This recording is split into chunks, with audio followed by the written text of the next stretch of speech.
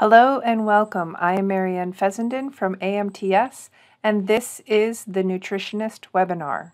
This month we are very pleased to host Rick Grant, president of the William H. Miner Agricultural Research Institute in Chazy, New York. Rick was raised on a dairy farm in northern New York State and received a BS in animal science from Cornell University, a PhD from Purdue University in ruminant nutrition, and held a postdoctoral position in forage research at the University of Wisconsin-Madison from 1989 to 1990. From 1990 to 2003, Rick was a professor and extension dairy specialist in the Department of Animal Science at the University of Nebraska in Lincoln. He left there in 2003 to take his present position at Miner, a privately funded educational and research institute focused on dairy cattle, equine, and crop management. Rick's research interests focus on forages, dairy cattle nutrition, and cow behavior. Rick and I have known each other since the first week of our freshman year at Cornell, and I was lucky enough to have the opportunity to travel to Miner to help him record the webinar. It was great fun, and I came away with a huge appreciation of the task I've asked of my speakers this year. Despite coaching from Tom and practice before the actual recording, all did not happen as planned. Even with a dead cat windscreen, and that is what they call it, we had issues. Rick kindly re-recorded the worst parts. I do have thoughts on this format going forward. Also, my special skill is not necessarily as a cameraman, which you will find out. Even with these issues, we think you will find this a very useful tour. Remember to save your questions for the end, writing them in the Q&A or chat windows. In this recording of the webinar, just know this is a pretty long webinar. We had lots of questions. People were very engaged, so it's a pretty long webinar. It comes in right around 3 hours. So if you have time to go listen to it at one go, feel free. If you don't, just break it into pieces and enjoy. Well, welcome to Miner Institute. Picking up Marianne, who you all know and love. She was kind enough to drive up here 5 hours to help film the webinar today because I'm a Luddite and don't know anything about technology. But fortunately she came up, so she's just coming out of our Victorian era guest house, which hopefully she enjoyed. You ready, Marianne? I am. Let's in it. Straight ahead is this is a great elevation to look at the entire Institute's farm. So straight ahead of us, you can see these older buildings. They're all from the early 1900s that William Miner himself had built. The main barn, which is so neat, it's my favorite barn, was the dairy barn at the turn of the century, the last century, but now it's our main barn for our Morgan horse herd. We have about 30 Morgan horses or so. Then an assortment of other buildings. And then just off to the right where we're heading, you'll see the dairy farm. And we'll see a lot more of that in just a moment. So let's keep moving. Welcome to the Miner Institute Dairy Farm. This is where we're going to spend the majority of today's program. My objectives at least are twofold. I'm not sure what objectives Marianne may have, but I want to give you a targeted tour of our two main cattle barns, and more importantly, while we're doing that, focus on what I think are the key management and facility factors which are going to influence how the cow responds to the diet and the feed bulk. Because all of the people listening are nutritionists, and I think we all know how to formulate diets, but how the environment affects the response to the feed is my topic for today. And before we get going, I chose this spot because above my shoulder over here you can see the sign. This whole dairy complex is called the Charles Sniffen Dairy Research Center, and that's to honor Charlie Sniffen, who was my predecessor here. I was president for 10 years, and I'm sure Charlie's in the audience, but if he's not, all you guys know Charlie Sniffen and what he's done for ruminant nutrition for the industry, to say nothing what he's done for Miner Institute. So everything you see today, all the programs, he definitely laid a good foundation. I want to give him a shout out today. So we're going to be at Heart's Delight Dairy, at the Charlie Sniffen Dairy Research Center, Miner Institute. Let's get started. So here we are in our first of two main lactation and dry cow barns, mature cow barns. And while I guess Marianne's kind of panning and giving a sense of what the barn looks like, I'll just take a minute and do some quick herd demographics. This is our latest DHI 202 form from last week. So it's fresh, hot off the press, so to speak. As I said, we have about 500 cows and about 1,200 acres, so everything's in pretty good balance there. When we tested last week, We had average days in milk was 172. They tested at 97 pounds, so pretty good. Down a few pounds, but not so bad. And their components were about 4.2% fat and 3.1 protein. And that's pretty much, our herd's pretty steady throughout the year in terms of about 4 to 4.2 and anywhere between 3 and 3.2 protein, okay? Is your milk going to fluids or? It goes to Chazy, which is an Agrimark cheddar cheese plant mostly. That's where it goes. So Cabot cheddar. Cabot, well, yeah, Cabot, and what's it called in New York? Getting off. Oh, macadam? Macadam, yeah. Yeah. Anyway, so cheddar cheese. Excellent. And from our standpoint, I don't want to get into the details right now, but in terms of performance, we really focus a lot on pounds of fat and protein, and we like to see our herd with the genetics and so forth, somewhere around 7 to 7.5 pounds fat and protein a day. And right now, I think I did the math, and it's about 7.1 or 2. So not as high as we've been, but still pretty good.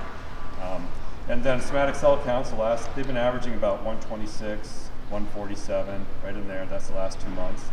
MUNs are 9, 11, 9, 9.6. So that bounces around, but not much. And I think it tells us our protein and carbohydrates are in pretty good balance there.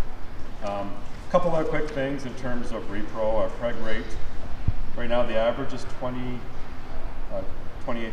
So again, and that's increased a lot over the last decade, particularly after we got the SCR system. I mean, we have great staff here, but also the SCR, the rumination, the activity system, really brought our herd from always, this is 10 years ago, always being around 19 or 20% up into the high 20s, and they continue to inch up every year. So I think that's just to get people oriented. Calving interval 12.7. Overall, it's a pretty productive herd. The rolling herd average, I guess, I didn't say that, that's the one that everyone starts with. 31,341, so pretty good. But it's a great herd to do research on and to do teaching in. So really happy to be able to show you around today.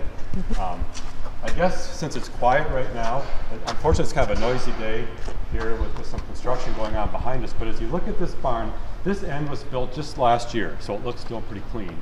The north end was built in 2009, but they're very similar. We basically built this to be just an extension. As you look at it, it's really a lot of it's designed as you would any commercial farm. It's got the fans, although today we sure don't need it. It's got the feed platforms, the headlocks.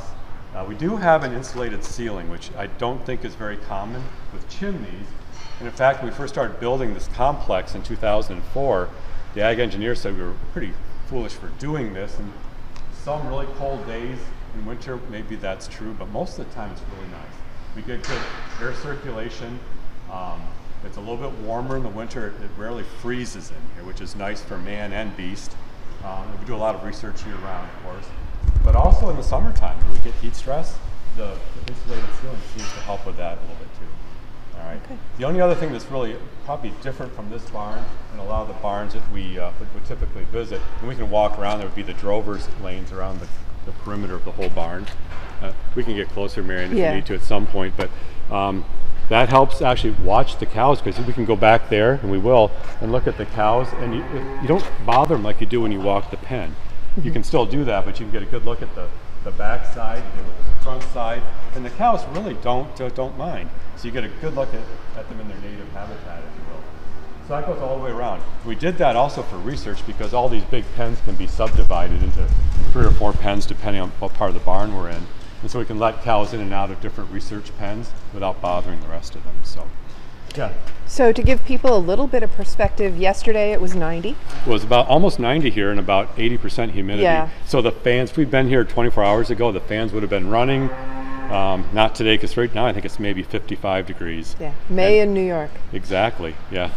But the cows love it. Yeah. The cows love it. So. Do you want to talk about the feed a little bit now, or? Let's do that while it's quiet. Yeah. Yeah.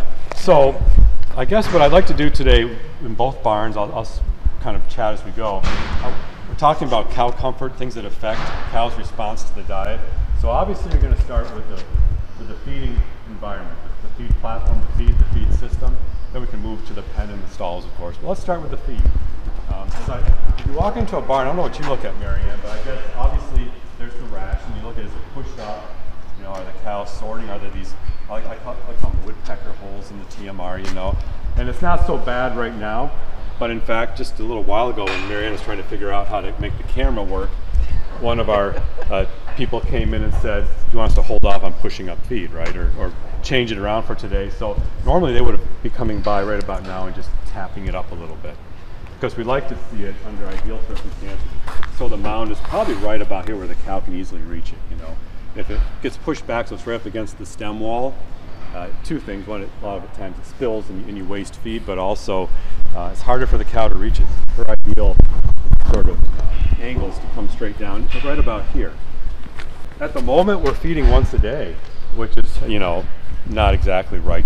I have a slide that says twice a day is better, but it's cool and it's just working for all the things that are going on the herd, and they do a really religious job of pushing up feed, so cows would never have to reach. So as it gets warmer this summer, you'll go to 2 times a day feeding? We do sometimes, yes. Yeah, we kind of check it, honestly. I've always said, you know, feeding frequency is important, but rarely, I think, in terms of feeding management, I would say it's rarely the weakest link, right? I'd say simple feed availability is the weakest link in a lot of cases, is the feed pushed up within easy reach, because, you know, the data is so clear, you can lose 4 to almost 9 or 10 pounds a day if the feed can't be reached. And that doesn't, obviously that's really going to impact the formulated ration and the cow's response. So, yeah. But one thing, look at this cow eating. I'll get to this maybe in another pen, but the particle size is a key part of our feeding management here. And you know, we were talking a little bit earlier, it's really fine, I think, by a lot of people's standards.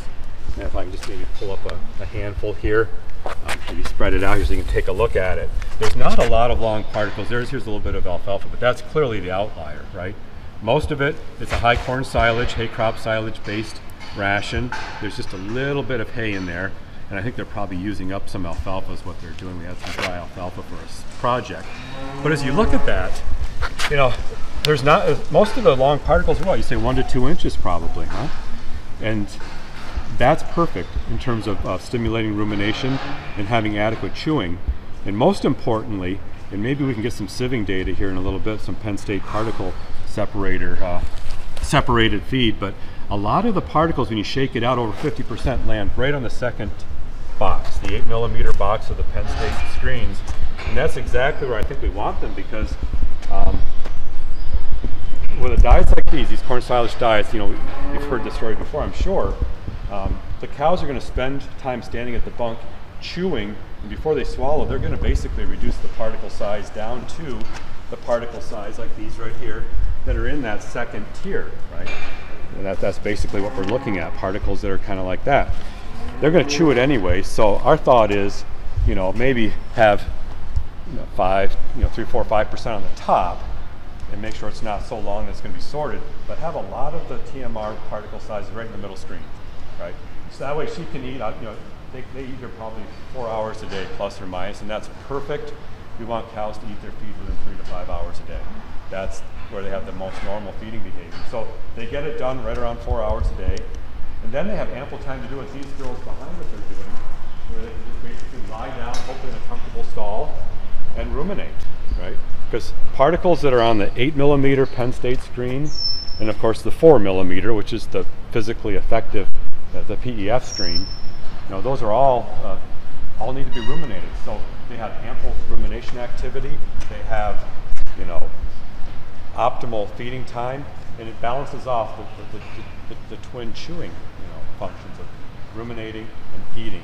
And I've come to believe that's one of the key overlooked components of forage quality, is what we do to the cow in terms of her time budget at the bunk versus resting.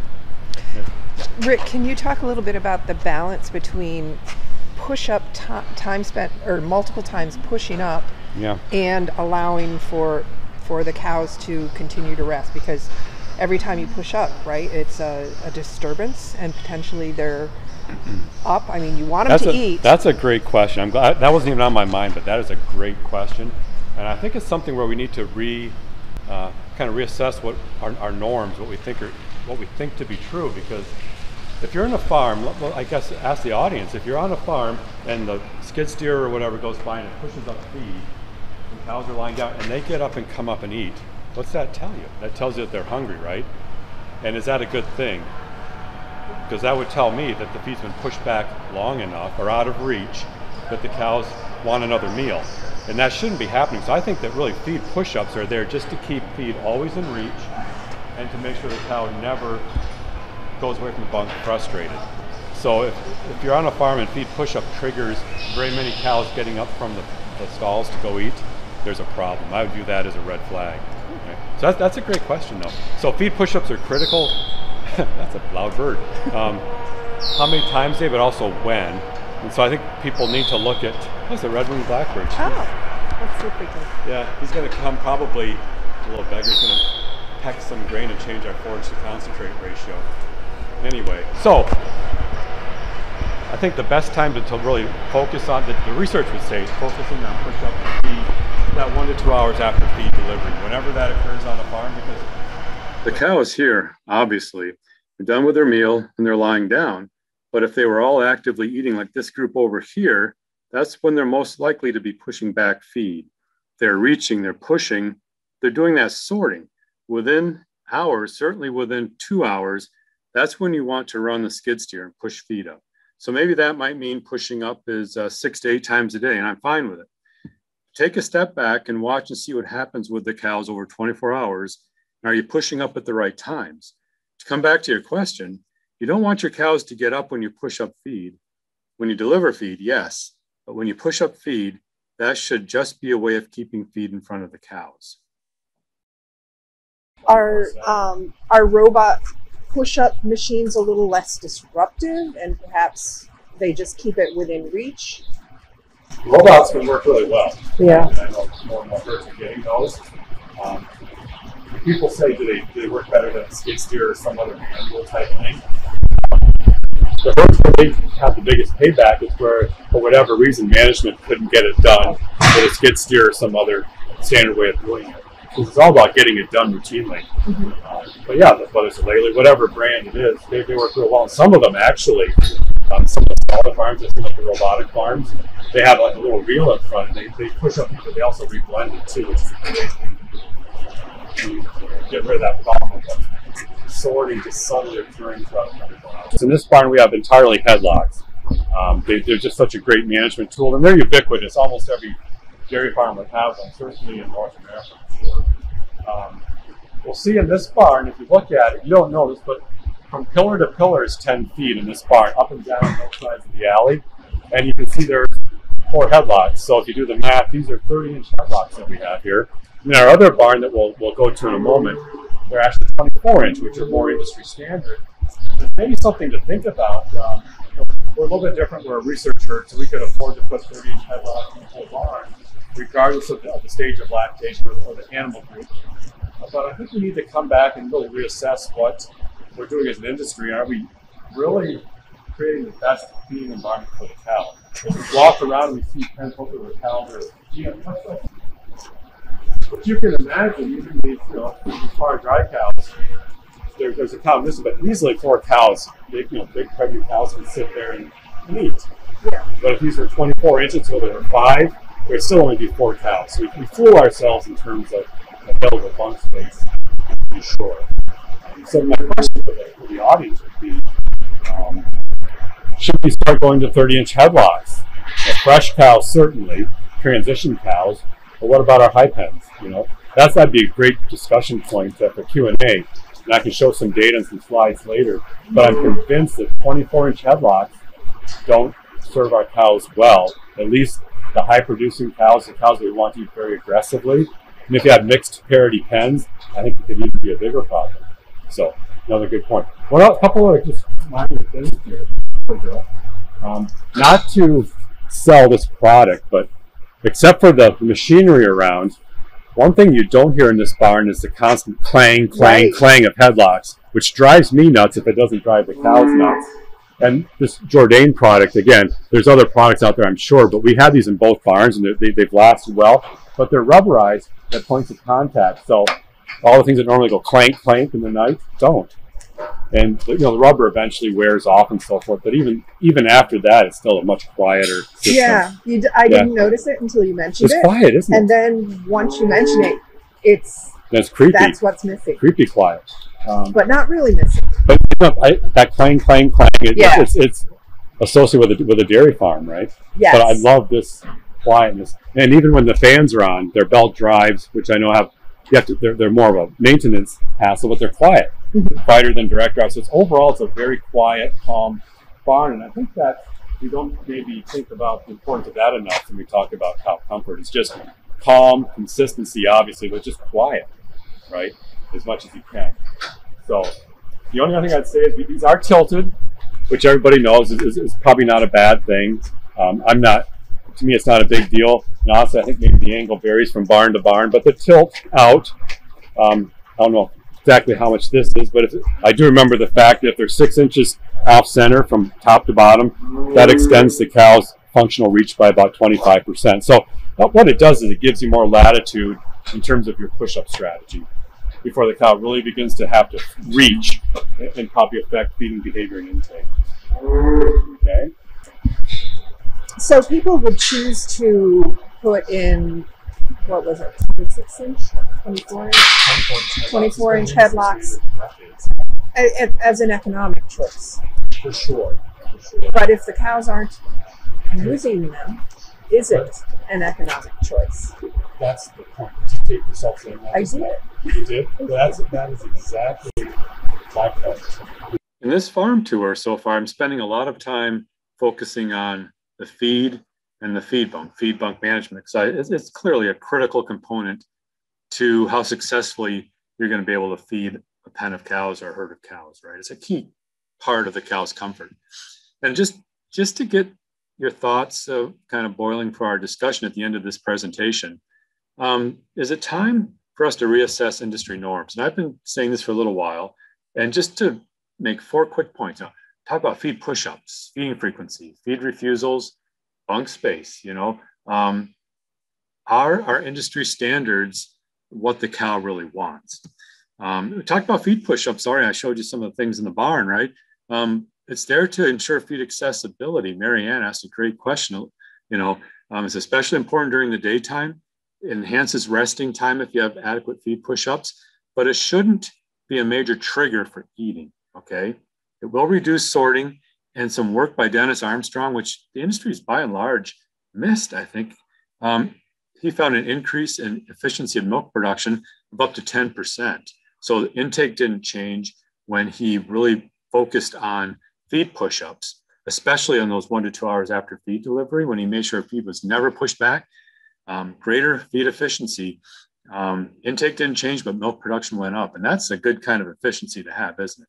That reflects, in my opinion, a true increase in digestive efficiency.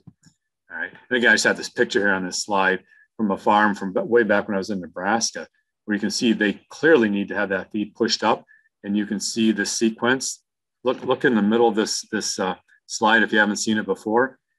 Just a few minutes later, look at the bow in that 4-inch pipe, right? Shouldn't happen if we have good feed push-up strategy. And I've been also talking about when you push up feed, this is maybe fine tuning for sure, but it's kind of neat. And there's research to support it, where you push up the feed. And you can see in this slide, maybe didn't reproduce quite as well as I would have liked it, but the manger design and the push-up ought to accommodate what I call, the natural cow head movement and posture while feeding. And I think I pointed that out in some of the video, but the cow ought to be able to reach down and hit the top of the feed that's been pushed up, and maybe remixed a little bit, all right? But not have to bend her neck way down close to the stem wall. Not only can that cause feed wastage if it pushes it into the feed alley, but it's harder on the cow. So why not just really respect what's natural in terms of her normal movements? We don't think about this at all, but there is data out there. It's been out there since 2012. TMR feeding frequency, whole topic onto itself, and I'd love to have some discussion today about that. I mentioned we only feed once a day. Well, that's not optimal for sure, but it's working well for us, especially in cooler times of the year. Twice a day is better. And there's several data sets which show that. Trevor DeVries has led the charge there. But we have some of our own data in terms of what relates to de novo milk fatty acids, and 2x is definitely better than 1 time a day feeding of TMR. You get better rumen function, greater rumination, better eating time. But I will just caution you, if you have a system or a situation where you can feed more than 2 or maybe 3 times a day, make sure you're not impinging on resting time, because that will often cause a net reduction in lactation performance. So keep that in mind. All right. And finally, I've been hammering on bunk space.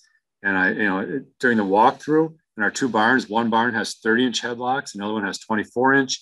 We talk about available bunk space as a function of overcrowding of the stalls. I love this one trial. I'll leave you with this before we jump back into the tour. Subordinate cows, that's all we have in this data set. Subordinate cows were given a choice. They could either choose a high palatability pellet, basically a high palatability feed, or a lower palatability feed. Okay, the high palatability feed, if they chose that, it came with a dominant cow, which was either, as you can see from this table, either 12, 18, 24, or 30 inches away. What a devil's choice to put in front of that subordinate animal, right? She can either pick the lower palatability feed, which on a farm I think would be sorted out, picked over, maybe pushed back, re-fermented, whatever it might be. It's clearly not that part of the bunk isn't dominated by the cows, by the more dominant cows. It's not populated by them. So she would choose that. She chooses not to compete. Well, what would they tell us? With really restrictive bunk space, 12 inches, 18 inches, you can see clearly most of the subordinate cows chose the lower quality feed, the lower palatability feed rather. They fed alone, all right? So let's think about that.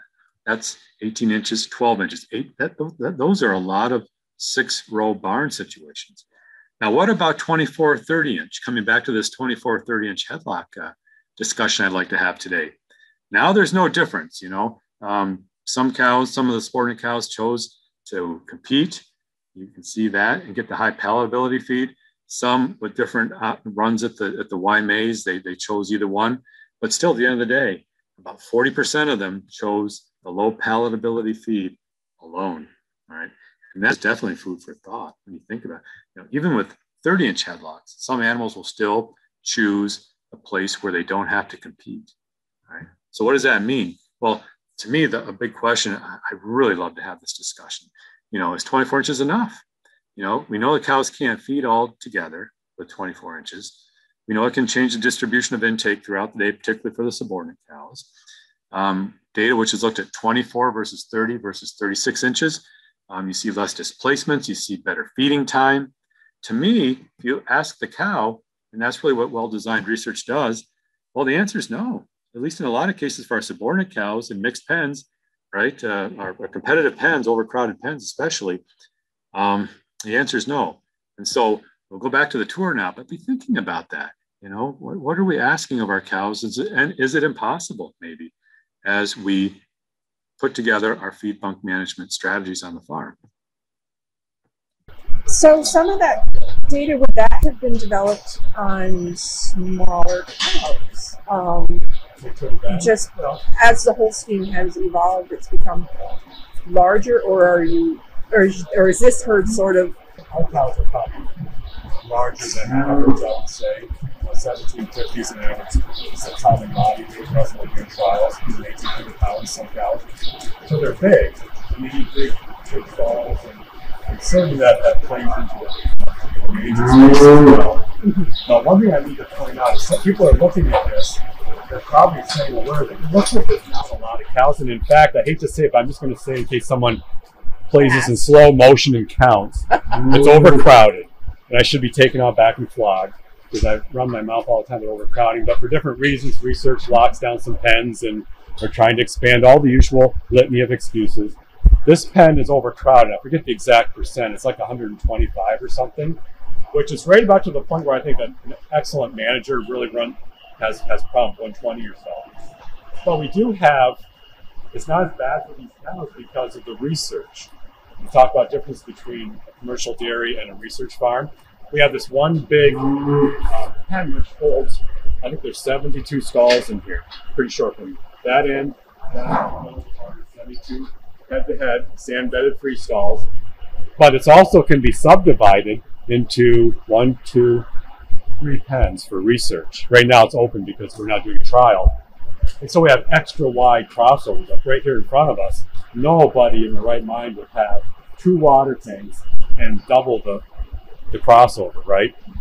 Cows can lounge there. It's valuable space, but we do it for research. But because of that, there's headlocks the whole length of the way. So there's something like 96 headlocks for 72 stalls.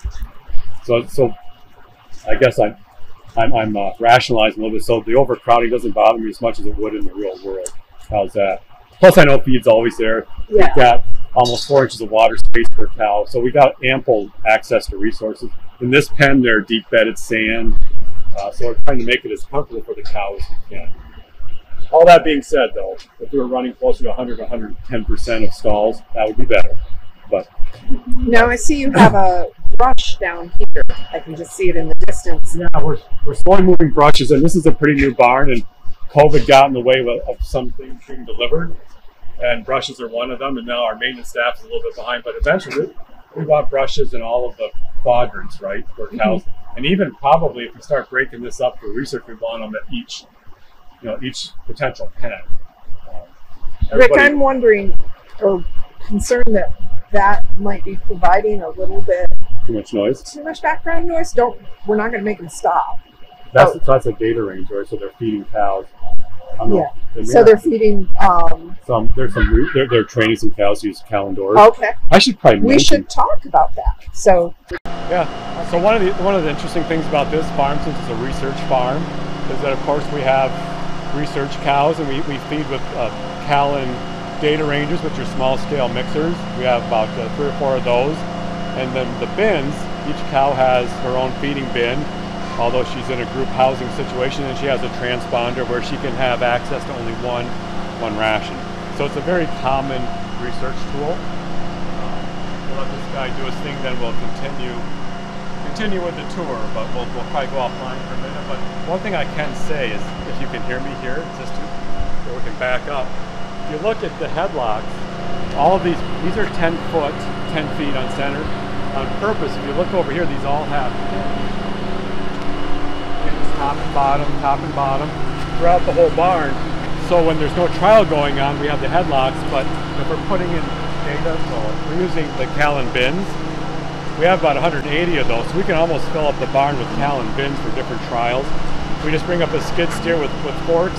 These can be lifted out, then a section of Callan bins can go in its place. So again, we try to be flexible here. And today, like I said, this is a high pen. Drive, that's fresh right here. Then we'll walk down and we have a close-up, bedded pack, maternity, and then a medium production pen down there. But every month cows change here for research, and our poor farm manager, Steve, who you met a little bit ago, he does a brilliant job, because people talk about what's your grouping strategy on the farm. Is from his perspective, it's like whatever it takes to keep cows moving around with regard to research. And so right now this is the far dry. If he came back this fall, it might be another barn. It could be just depending on what we need, either if we want to Heather Dance, transition cow studies, or any kind of lactation, right? Cows not what we need for. Well, this is a good open shot of the beds that we have here. In this barn, it's all deep bedded sand. I believe, I should have measured these, but I believe they're 50 inch, maybe they're 48 inch on center rails. We have poly tubes for the brisket locator, and we try to keep them as open as we can in the front. And actually, on every part of the barn, you'll find a little slightly different layout, because we've played with different loops and dividers over time. But the sand works really well. The cows, take this cow as an example, she's pretty clean. And I'll point this out because in general the cows are clean with the sand. They have nice hops and so forth. But when you see our other barn that we'll go to with the mattress system, they're going to be a little dirtier, and you're going to see more roughed up hops. It's just a whole thing. It sounds like having two farms in one. Great. All right. So here on this side, we're now on the north end of the same barn. On this side we have our close-up bedded pack. And actually a lot of these cows are getting ready to enter into a research trial of Heather Dan's, a transition cow study. It works out well for us, and again, we can have any number of pens for research, or we can open them up for just normal herd management. But we have the deep bedded sawdust over here, and it works well. And of course, then we have the headlocks and the feed system. We also have the Callan bins down here. These cows are going to go on to a study after they calve, so they need to be trained to use the Callan bins. And That way it doesn't affect intake right off the bat when they're starting their study. Then over here behind us is one of our mid-lactation, or medium production pens. These cows are probably in the low hundreds, I suppose, right around 100 in terms of milk production. But you can see it's a very similar diet, a little different nutrient specs, but in terms of the makeup, the physical form, it's pretty much what we saw at the other end of the barn with the high pen that we started out with a few minutes ago. This is getting ready to be pushed up. You can see there's a fair amount of active eating that's occurred in some of the holes where they can't eat without trying to sort. That's what cows do, but this is a very non-sortable diet. You can check it again in 12 or 24 hours, and it's not much different than what was originally augured out first thing this morning. So this is a good shot of our cows. This is what you kind of like to see, isn't it? Yeah. They're all actively eating. They're kind of happy. It'd be great if it could be pushed up a little bit. That'll be happening soon, I expect. And you can see with these larger headlocks, easily 4 mature cows can fit in there, right? With little necessary aggression on like the 24-inch headlock. So that works out really well. I think now we'll go out to the barn and we'll hang right and go into our original barn where we still have high, medium, and low producers. We have our first calf heifer pens over there as well. Heifers are nice. What I'd like to do just for a moment with this handout, and since the sound quality gave us a little bit of challenges while we made this video, is you just looked at that pen of cows. I want to just focus on 3 or 4 key indices for estimating cow comfort and well-being. I apologize for doing it this way, but I think it's actually pretty straightforward. All of us use the cow comfort index, as I have highlighted here, and it's simply that old measurement of looking at the proportion of cows, as it says right here, that are in contact with the stall, they're actually lying down. All of us have used that for many years, but I'm here to tell you it has nothing to do with 24-hour resting time or lying time.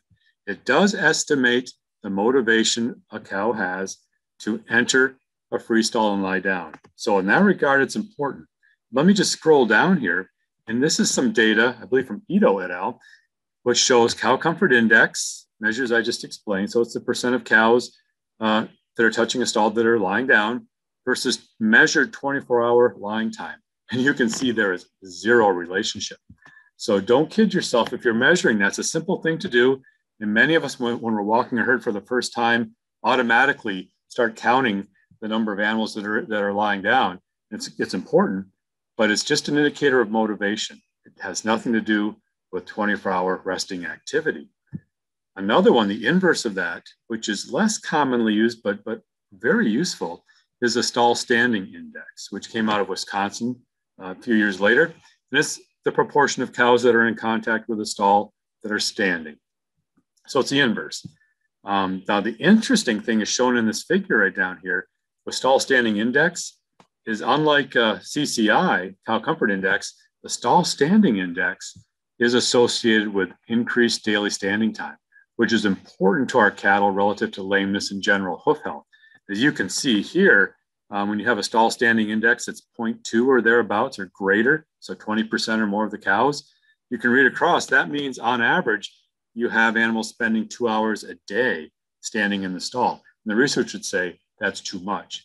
That is associated with unacceptable high risks for lameness. So the stall standing index is useful for monitoring and relating to how much total time is a cow likely to be standing in the stall, which is not always a good thing.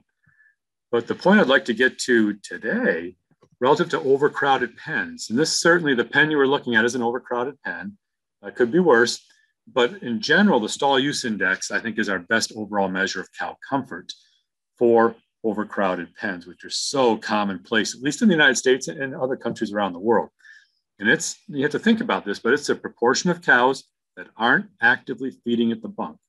Okay, so the proportion of cows within a pen that are lying down minus those cows that are eating at the bunk.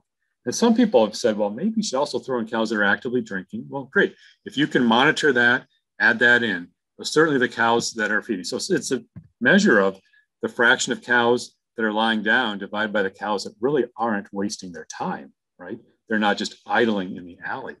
And this is neat because work by Pete Crozel a few years ago showed that this most accurately reflects cow comfort within an overcrowded pen, especially as you approach 130% stocking density of stalls and greater, okay? And it really hones in on that fraction of cows that are wasting their time idling in the alleys, right? So they're not eating, they're not lying down. You might even say they're not drinking, all right?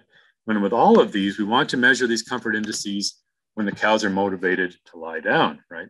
And recommendations commonly would say, well, 2 hours before, about an hour after milking, when things aren't very active in the pen, and cows are most likely to be lying down and also ruminating if they're going to be. And that leads us to the last metric I'd like to share in this little segment right here, rumination index. Again, this is something we all measure as nutritionists, especially when we're walking pens after maybe a ration change or some other major change, or if you're walking through a herd for the first time. And it's basically the proportion of cows ruminating that are lying down. And we always said that should be about 50 to 60%, maybe 50% is a good number. But we never knew if that was related to rumination time per day in any meaningful way. Well, Matt Campbell, when he was here, actually looked at that. And this is some data from his thesis, his dissertation. You can see that when you have the rumination index about 50%, so about half the animals lying down or ruminating, if you look at that and read across, by golly, you get pretty close to rumination time of about 500 to 520 minutes, which is right about where you'd want a healthy cow to be in terms of daily rumination time. So the bottom line is our old standard of rumination index, keep doing it because it is reliably related to how many minutes a day the cow ruminates. And it's also useful to watch the cows ruminating, even if you have something like an SCR or some other rumination monitoring system, because that will tell you minutes per day, but you also want to know where is the cow ruminating, whether she's lying down or standing up. And I'll come back to that in a little bit, but the short answer right now is that when cows are in a stall ruminating, it seems to be associated with much greater rumen pHs, much less subacute acidosis. So rumination time, but where the rumination occurs seems to be equally as important to the dairy cow. Now let's shift our focus just for a minute on the stalls. The resting area is actually the cow's most important resource, followed closely by the feeding area. I want to make 3 points here. We can look at the design of the stalls and talk about things that are important. We have a deep bedded sand bed. You can see the cows are very comfortable. They're well indexed. They're open to the front. So everything about this set of stalls is pretty much what you'd want to see, I think. But what I want to say is that when you're on a farm, it is important to monitor the cow comfort. And there are 3 basic cow comfort indices, and they all have their usefulness, but they tell us quite different things.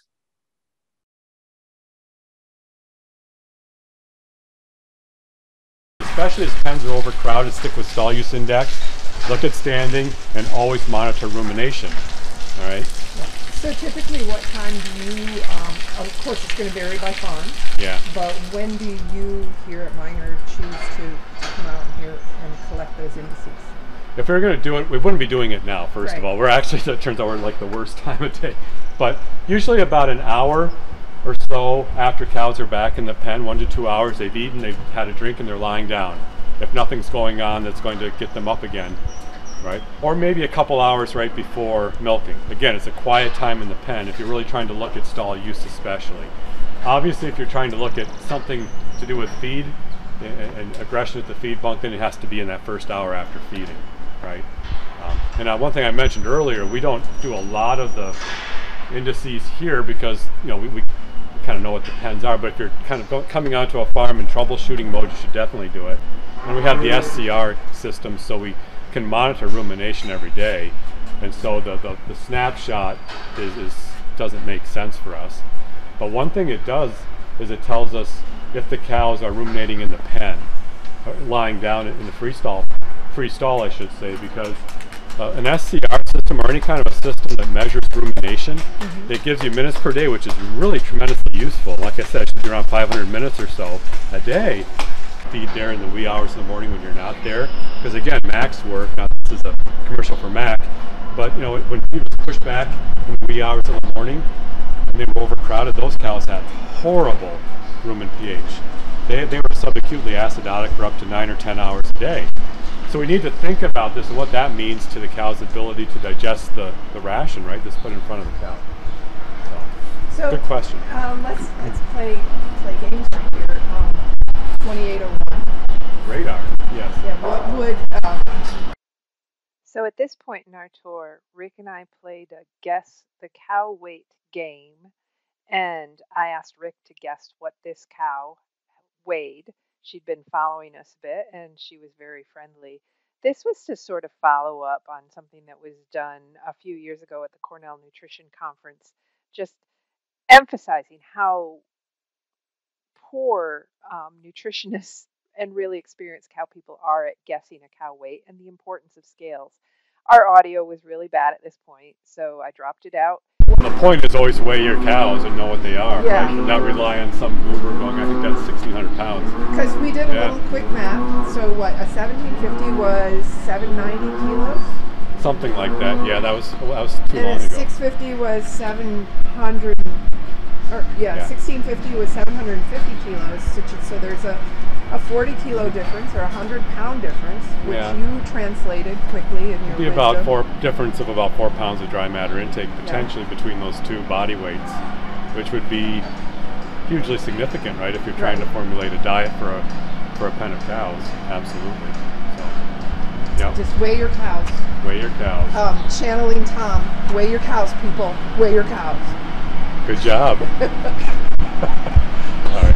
So Moving right along. okay. So I think what we'll do now is we'll walk through to the end of this barn, and then we'll go into our second barn. And remember, the big contrast there will be this barn is all deep-bedded sand, okay, and our other barn and 30-inch headlocks, and our other barn is from 2004, much older, but it has mattress systems we'll see in a moment, and 24-inch headlocks, and it'll look like an older barn, obviously. So when was this barn built? This barn was built in 2020, Okay. our COVID barn, and then as we're walking to the north end of it, it was built in 2009. Oh. Well, here we are on the north end of our older, the second of our two main barns for lactating cows. And you can see that we have modified a lot between this barn, which was built in 04, and the other barn. One of the first things you notice is that this barn does not have the drover's alleys, and we sorely miss them in this barn because whenever you split pens for research, you have to do that dance with the gates where you let the cows out at once, close the gate, bring the other half in, and so forth. Working with the milkers, they have to be saintly to allow us to move all these cows around. But again, we do have the insulated ceiling. That's worked well. Not as many fans. We went heavier on the fans because we do get episodic but still significant heat stress here. But the big thing, if we can look maybe right through here, you can get a good look at it. We have a mattress system. These, I believe, are antimattresses with sawdust, a couple inches, as you can see. And the real problem we have with those is with any kind of wind, we struggle to keep the sawdust on the mattresses. What time is it now? About 10 or 10:30?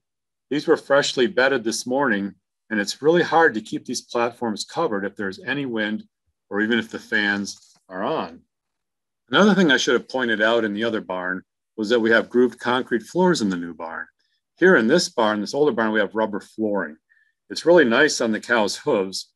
We do have to trim feet more often on this surface. Our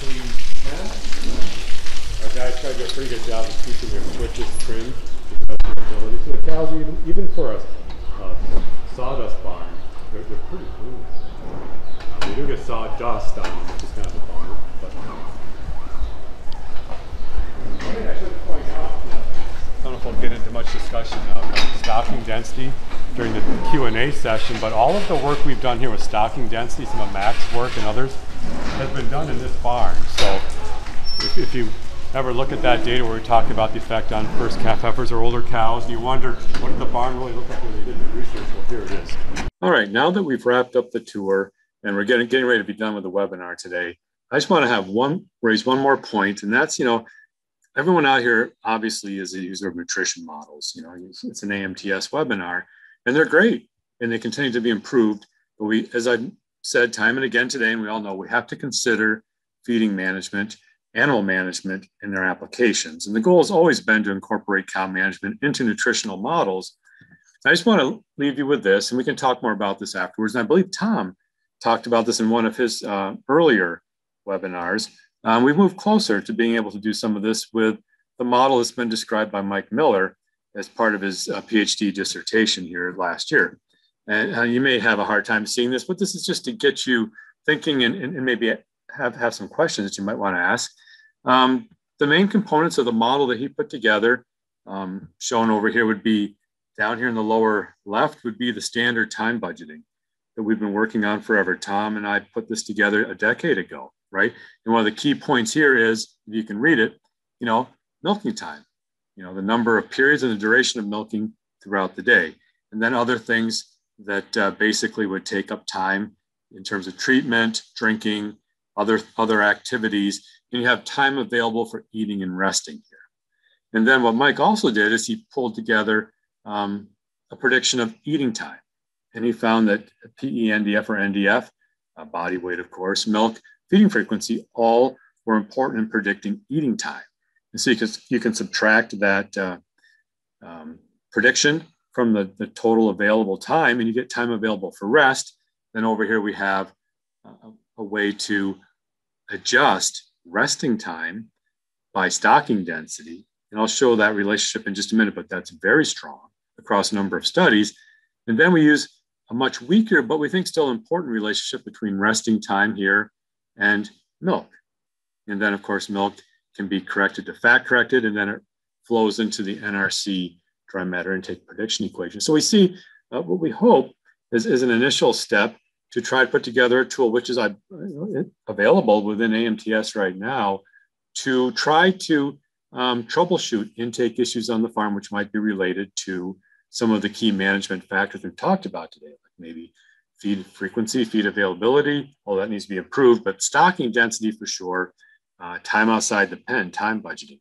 There's certainly limitations left. It hasn't been validated. We hope to do that over the next year or so as we can obtain data sets to do that.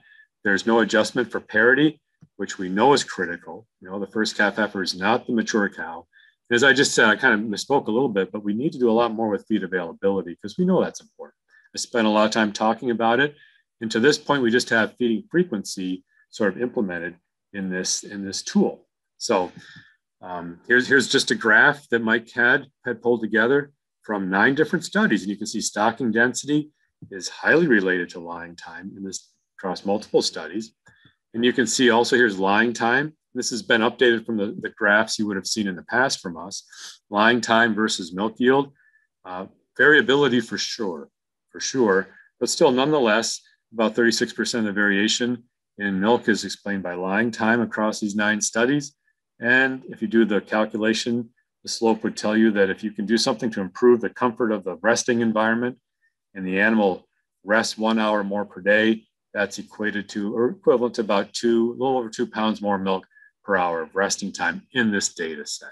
And that, that says nothing about some of the other potential benefits of health and other things. And you'll see a wide range, of course, in milk response to different resting times. But the relationships are there. We think they're biologically important.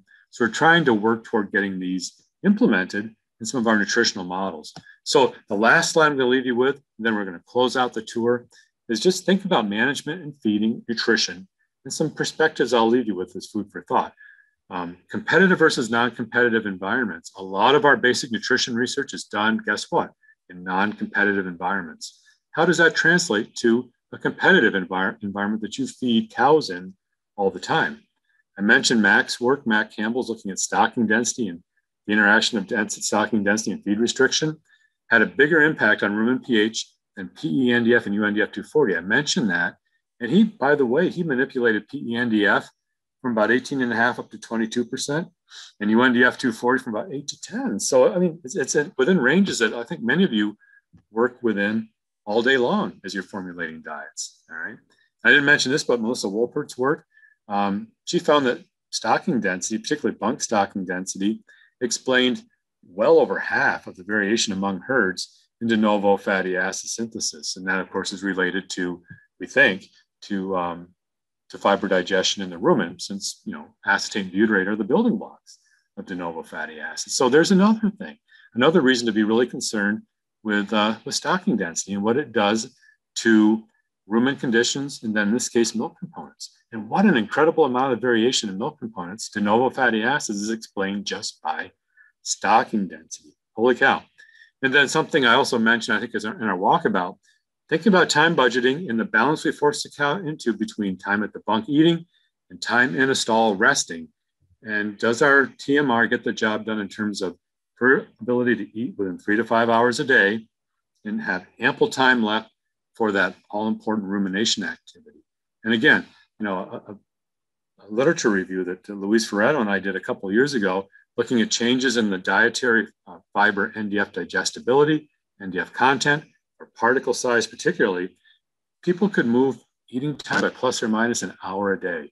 So don't neglect that. Think about that little discussion we had at the bunk early on in this tour in terms of the importance of that, of how much of the TMR is trapped on that, or collected on that second sieve in the Penn State particle box. Set the 19 millimeter aside and focus on the 8 millimeter, because those are the particles, at least in these silage-based diets that we feed, that the cow will ruminate the TMR to anyway before swallowing. And so these are just some factors to think about. I can't wait for the Q&A coming up here in just a few moments. And so we'll go back and wrap up the actual live tour, and can't wait again for the discussion that's hopefully going to follow. So just coming back to reiterate, these are the 24-inch stalls. Good point, yes. So if you look at that again, we've got the 10 feet pillars here, and now we've got 5 headlocks. And this is industry standard, by the way. And again, as I said earlier, I'll share some data with you, but there are big differences in terms of feeding behavior and aggressive interactions, just how cows use headlocks. And again, we're walking through these barns when cows really aren't actively eating too much, but you can just see here in this section there's 2 cows, and then there's room for 1 more cow, even though there's 5 headlocks, right? Yeah. Or I mean 2 more and cows. There's a skip. Yeah, right? 2 more cows, but right. We're trying to kid ourselves in terms of 24 inches per cow. I'm pretty sure. I've said that 2 or 3 times now, so I want to keep repeating myself. But it would work for Jersey. Using the roller brush up there. Now, as we look at here, I'm not sure exactly what's going on here. And we have some walk to the barn, but clearly there's a cow that's got it. And this is, I believe, another high pen. I have to double check, but that's not good body condition for sure. She's got some problems, I can tell. But the cows, if this were normal, and I don't think it is, but if this were a normal thing you'd see when cows should be resting, we have a problem here, don't we? Because cows are perching, cows are standing. I think there's just a lot of activity. I can see they're working on the side curve. That's the problem. I can see the truck outside in the hole. But just things you need to look for. Normally, if you walk to this barn at this time of day and there's nothing going on, the cows would all be in the stalls, kind of like we see over here. This is what you'd like to see, right? Cows resting, a nice clean floor. The feed could use to be pushed back just a little bit, but there's easy access. We haven't talked much about water, but again, in both barns we average 2 to 4 inches per cow, which is ample.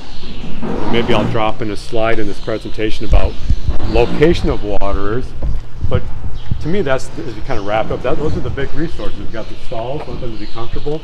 We've got the feed, and nothing in the feeding environment should impede the cow's ability to eat when she wants to and how much she wants to. Lots of water.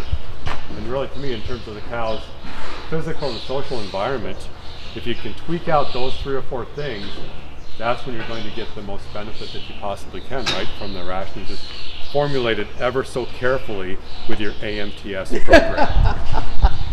That's for you, Tom. Anyway. I always caution my speakers that they don't have to be advertisers. But thanks, Rick. Anyway, so we're continuing on. Again, I do like to see cows line up to use the grooming brush. Is not the most important thing to them, but it is valuable for them.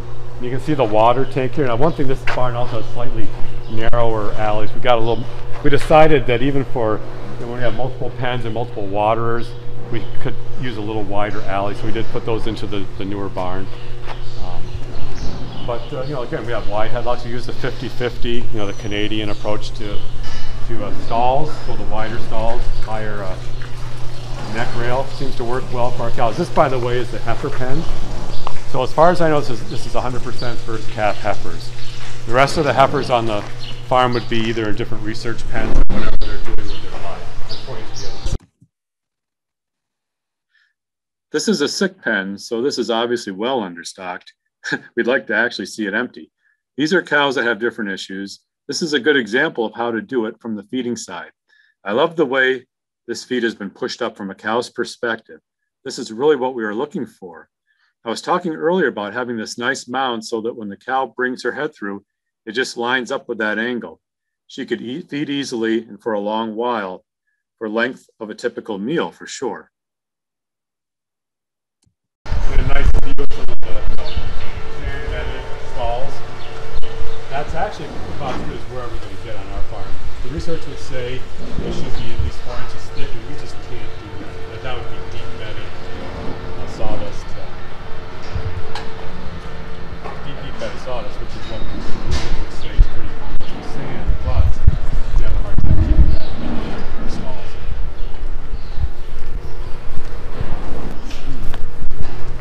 We'll be trying to finish up this barn here. No. Okay. Yeah. House is still first calf heifer pen. Here we have some of our tail end cows. Just getting ready. So there's going to be some more conditioned cows you might see here. Hopefully not too many. But these cows, I looked the other day, their days in milk are pretty far out there, and they're going to be dried off anytime. Anyway. Get a nice view here of the alley scraper. Not that I'm trying to push alley scrapers, but I will say in this part of the world, obviously most people use skid steers or something. Flush doesn't work too well this far north, but it does a great job, doesn't it? I'm kind of impressed. Yeah.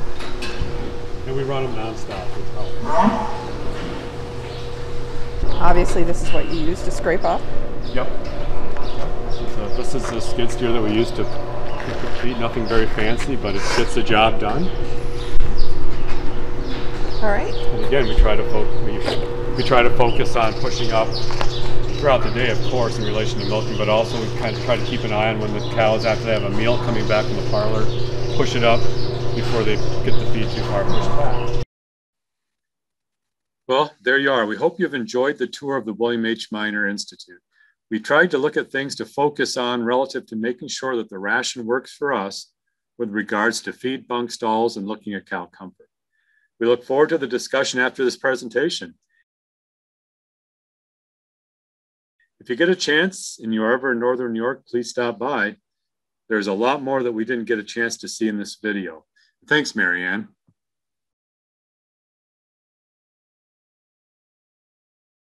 Tell you a joke and you tell me if it's funny. Okay. Wait. This is gonna knock you off your feet. Okay, here it goes. Ready? Knock, knock. Oh, I always love these. Okay, who is it? Oh, he's right here. So our next nutritionist speaker is Dr. Sotiros Karvounstris of Mendip Veterinary Services in Somerset, England. Dr. Karvounstris received a degree in the Veterinary School of Aristotle University of Thessalonica, Greece. My tongue can't get out of the way. And Soterios gave me pronunciation helps, but it doesn't help me when I'm nervous. His first post was a predominantly cattle post based in Holsworthy in Devon. He set up the Mendip Veterinary Services in 2017. His main clinical interests are cattle fertility, genomic benchmarking, reproductive and abdominal surgery, hoof health, mastitis, bull and ram semen testing, pathology, and ruminant nutrition. As if he's not busy enough, he is also a certified helicopter pilot. His July 8th discussion will be cow-side discussions of nutritional considerations to maintain best cow health. Register to join us for the 9 a.m. or the 6 p.m. webinar by visiting agmodelsystems.com webpage and looking under the Nutritionist 2021 webinar tab for that link. Next week, we are going to be holding a webinar in conjunction with the Canola Council of Canada, featuring Dr. Chayuki Benchar, a research scientist at the Sherbrooke Research and Development Center of Agriculture and Agri-Food Canada. His timely topic will be dietary options to reduce enteric methane emissions from dairy cows. His webinar will be at 9 a.m. More information can also be found on our website. As always, you can email me directly for more information. I'm very thankful for my co-hosts who helped me with these webinars. This morning, we're joined by Elena Bonfante and Bill Prokop of Dairy Innovations Italia and Dairy Innovations, respectively, Hudai Kavustaran of Zerv, and also our distributor in Turkey, as well as our distributor in China, Sean Lee of Ansci Tech. Dr. Marcos Neves Pierre of the University of Lavras in Brazil. Paula Turillo helps me immensely, and she translates these webinars with the help of Paula Alanes into Spanish, and they'll all join me at the 6 o'clock. I am also thankful, and these webinars would not be possible without our sponsors. We thank our gold sponsor, Arm & Hammer Animal Health and Food, Animal and Food Production, #ScienceHearted, the Canola Council of Canada. Learn more about feeding canola at canolamazing.com. Adina, experts in animal nutrition with expertise in plant bioactives. And Proteca, transforming the future of farm animal health. Our silver sponsors are Ajinomoto, superior nutrition through amino acids, and Virtus, both of whom have sponsored us from the very start. Also, the Forage Analysis Labs of Dairyland Laboratories and Dairy One, both with affiliates around the world. Adiseo, ruminant nutrition solutions to ensure animal performance, and Micronutrients, feeding the future, round out our silver sponsors.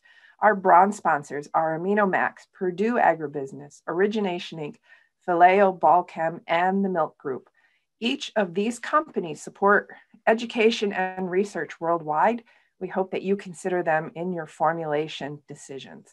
So with all of those said, I am going to welcome our panelists, give them an opportunity to greet each other, and then we'll start working our way through the questions. I will usually, my attempt is to go ahead and introduce our panelists and have them make some comments, and then we get into the questions. Feel free, and please do put your comments or your questions in the question and answer and the chat window, and I will read them. I have some that I came up with too. So Bill, you win the prize because I see you are unmuted. You can start us off, and Rick, thank you so much. It was really a delight to work with you. You did a good job on the dubbing. Well, yeah, thank you, Marianne. And I didn't once punch you, did I? No, I didn't know that was even a risk I was running. You never know. Okay. Yeah. No, thank you for the overdubbing. It's a little bit like maybe a bad foreign film sometimes, but hopefully people got what they needed to out of it. It was great, Rick, and it was real. Thank you, Bill. So kudos. I'm envious of your research facility, and so you guys are doing an outstanding job. And it's coming from a different research facility. I can really appreciate what you're doing there. The thing that comes to mind when I see this is, again, the quote from Peter Senge of MIT fame, that today's problems come from yesterday's solutions. And as we muddle through the unintended consequences of our management intervention over the years, it strikes me that as we use a more effective systems thinking approach to understanding dairying, it really getting back to quantifying what it takes to allow a cow to be a cow. Absolutely, yeah. And that is really where we're going to end up, in just emulating everything in her environment, in her world, that will create the least amount of stress and allow her to be the most productive. Because as I reflect back at the Cornell dairy, and the same is true at Minor, these are outstanding herds. They're producing 100 pounds of high quality components. And yet we were 125% overcrowded at the Cornell facility, many cases. And we did everything wrong. We moved cows and reassigned social groups and changed their diets. And we broke all the rules. And yet we got those type of performances, and you are as well. And it's testimony to me, the fact that there are certain critical to quality factors that we must respect in the cow's world. And as long as we do that, she will reward us with high production. And we saw it at the Cornell facility, and you're seeing it here at Minor.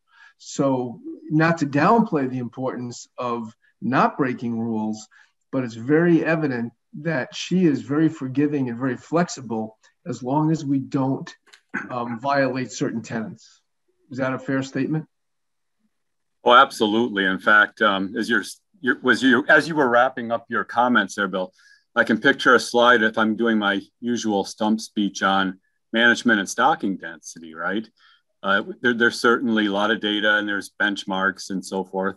But at the end of the day, see if you agree with this statement, I don't think the cow really cares what the stocking density is, for instance, of stalls or headlocks. We have our targets. But I think really what she cares about is, does she have adequate access to her major resources, right? Feed, water, stalls primarily, when she wants it, in the quantity that she needs it, and in the quality that she needs it, right? And so we know about feed quality, we know about water quality. I think quality for resting really gets to, is it undisturbed? Is she at ease? Can she ruminate? And does she have the freedom or the flexibility to engage in all the postures we know cows need when they rest? So absolutely, I agree with what you just said. And our goal is to try to, in all the myriad of management systems and facilities we find ourselves faced with, right?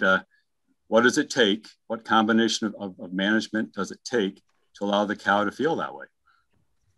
Yeah. So. And I agree wholeheartedly. And I think, as with diets, the question we ask with the model is, so what's first limiting in this ration? Okay. And we go after that. And then all that does is allow us to see what is the next first limiting once we fix that. But I think the same thing is true with facilities and management. And so often we come into these things with a pretense of what's wrong. But until you really step back and evaluate the management system, you can't know what really is first limiting with the facility. Okay, the two can't be separated, and that's that's the trick of the tail, so to speak. You've got to assess that and then figure out what is reasonable in terms of a solution, or what can be done, or given the situation. So I agree with you completely. Yeah, well, one thing I'll pretend that's a question right there, because one thing I didn't make the point in the walkabout, and I meant to. Marianne got me off thinking about guessing body weights poorly when I was supposed to say this. But in terms of what's first limiting, I can say, and I'm thinking about, for instance, the management tool that's in AMTS, right? If you've used that, one of the key things right there, the very first thing is time budgeting. And how much time does the cow have in the pen if it's a freestall, a barn, right? That is almost always, from the cow's perspective, I think, in terms of her environment, that is first limiting. Because if she doesn't have enough time, access time for whatever it is she's doing, eating, resting, ruminating, whatever, nothing else matters, does it, Bill? I mean, so I'd say that's a great point you made, but that from a management standpoint, it's first limiting time outside the pen. And I'm going to we don't do these webinars to be advertisements nor really pushing for AMTS, but I am going to share my screen for our attendees who are clients so that they can see what you're talking about. So let me just choose the right way to share, because it's kind of, I think this will do it for you. I have the cow time management model up. Can you see that? Yes. Okay. Yeah.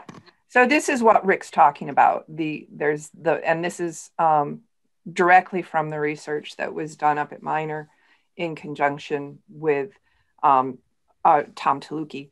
So, and this was this Mike Miller or Mackenzie? This was Michael Miller.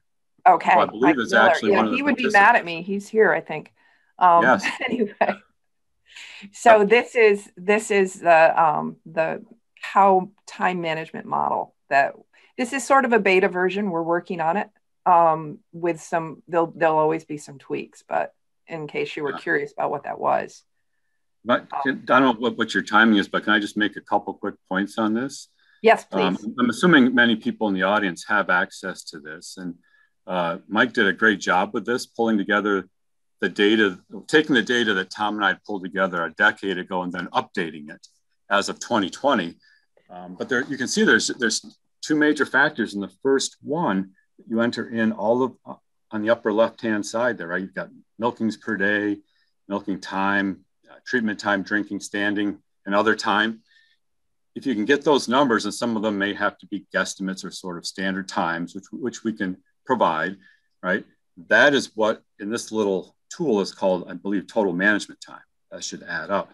And then then what Mike decided to do, which was actually a pretty smart, is saying, well, let's then see how we can predict eating time.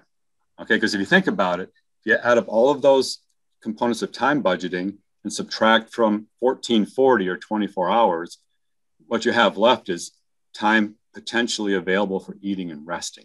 Okay, and does that say 1050? I don't have my glasses. Yeah, sorry. But, yes. No, that's okay. So that's the time that the cow has to eat and rest.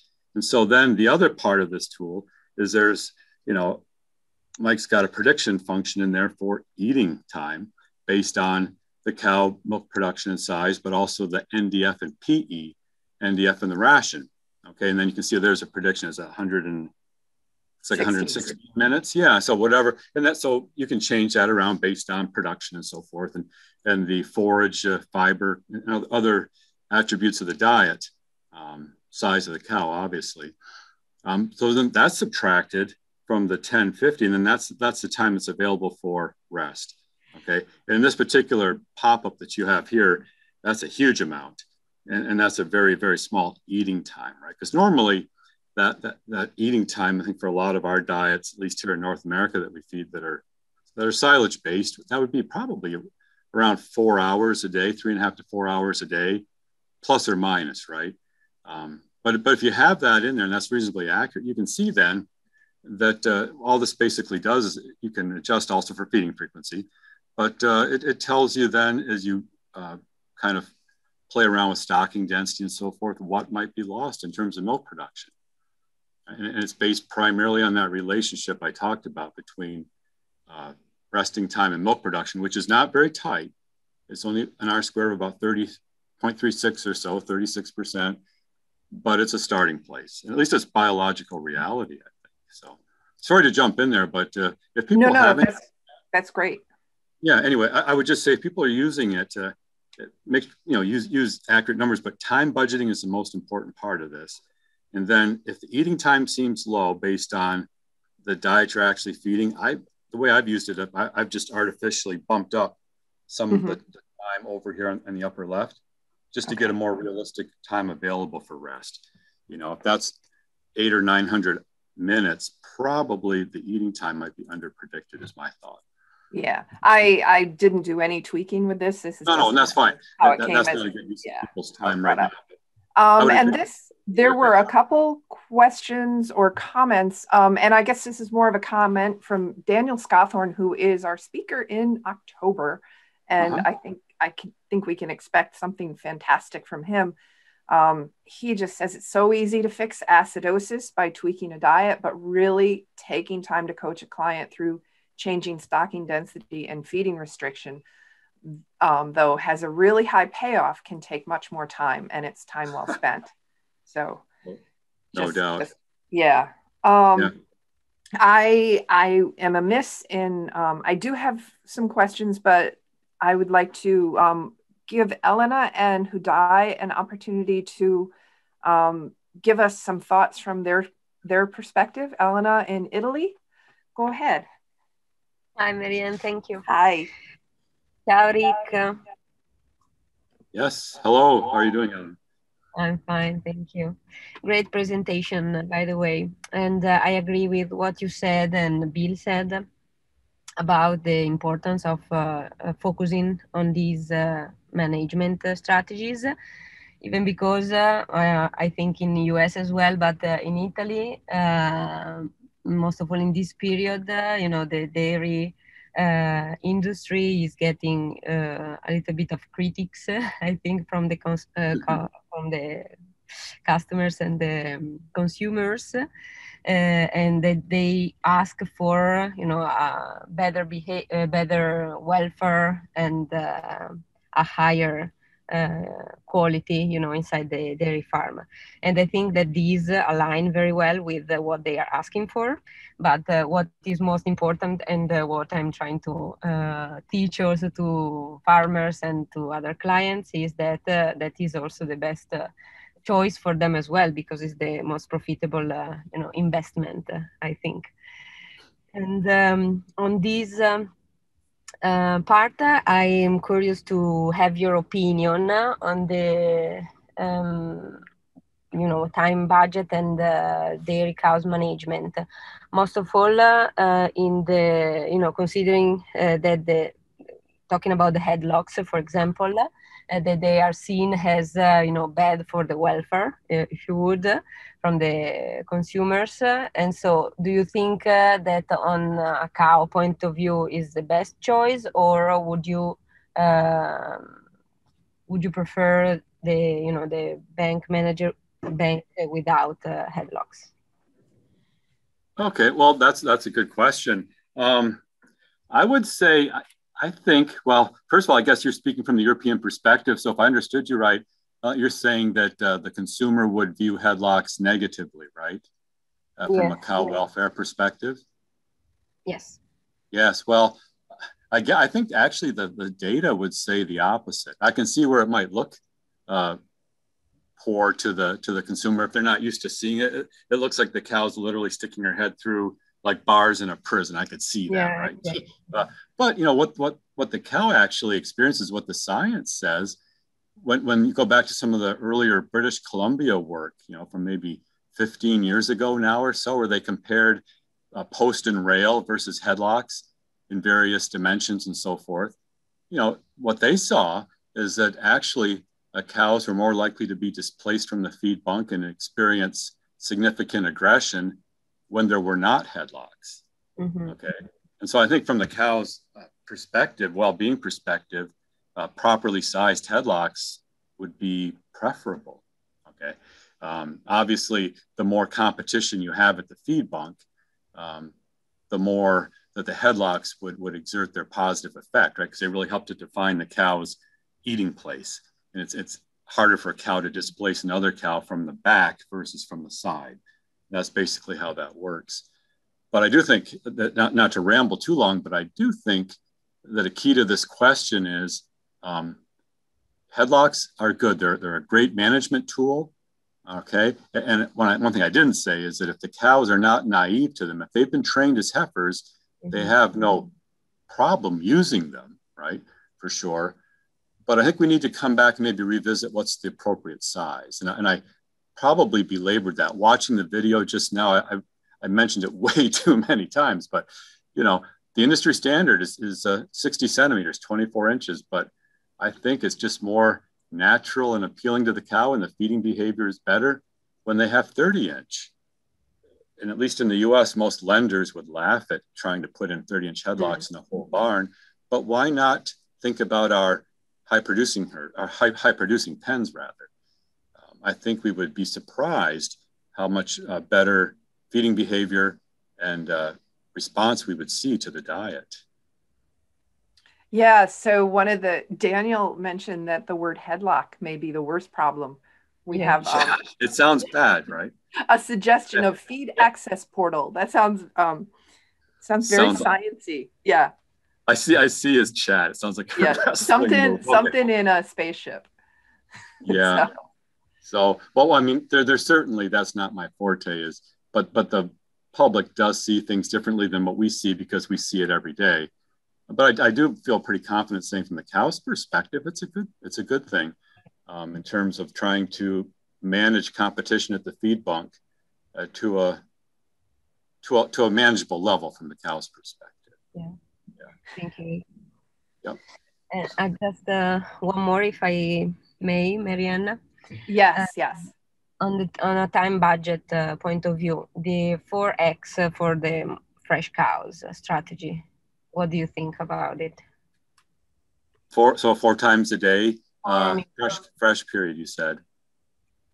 Yes. Yeah. Well, that can work fine. I think we all know the biology and some of the production responses that one can see, and then the carryover.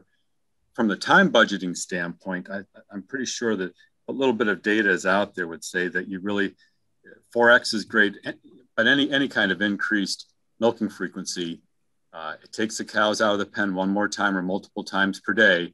Still, we have to respect the fact that in most of our management systems, the cow should not be outside a freestall pen for more than about 3.5 or maybe 4 hours a day. You know, and that's on average, of course. But we know in this, if you do the simple math for time budgeting, if 4x results in greater than 3.5 or 4 hours a day outside the pen, you won't see the response, or the response will be muted for sure. And then the other part of that is distance, right? Distance that they have to walk. So these 4x pens ought to be close to the parlor, right? Yeah. So I brought up the time management model, and just flicking back and forth on this, as you said, probably unrealistic in terms of the eating time. You can just see that it changes 60 minutes. That's pretty easy math, given that the milking time per day is 60. So yeah, but right there, Marianne. So if you go from 3 to 4, the key thing is how much time is that cow outside the pen. So right now it's 1 hour a day, which even at 4 times would be on the edge of being okay. But if they're outside for an hour and a half, 1.5, 4 times a day, that's a totally different story. I'm not sure what this will predict here, but I just know from what the data would say, that's an untenable situation from the cow's perspective. Look what it does. Look how much it dropped time available for rest. And if we changed eating time to something that was more like 3 to 4 hours a day, which would be more typical, you're going to be, you're not going to be able to meet that cow's resting requirement. Yeah. I'm not expecting you to change. I know I'm talking. Yeah, I'm trying to find where I can do that, and I don't think I can directly input that. You can't change eating time because that's predicted. Based on the diet. But what I would do, and maybe someone can do this, and someone could say this is wrong, Rick, but what I've been doing when I've used this, if I think that the eating time is too little, in this case, let's just say I think that should be an hour more. I just feel that based on what I know about the herd. I could take that extra 60 minutes and just bump up something over here, like a treatment time, make it 120, even though it's not true, but it does the accounting for the time budgeting. You see what I'm saying? And now see how it drops. Obviously, it drops the resting time.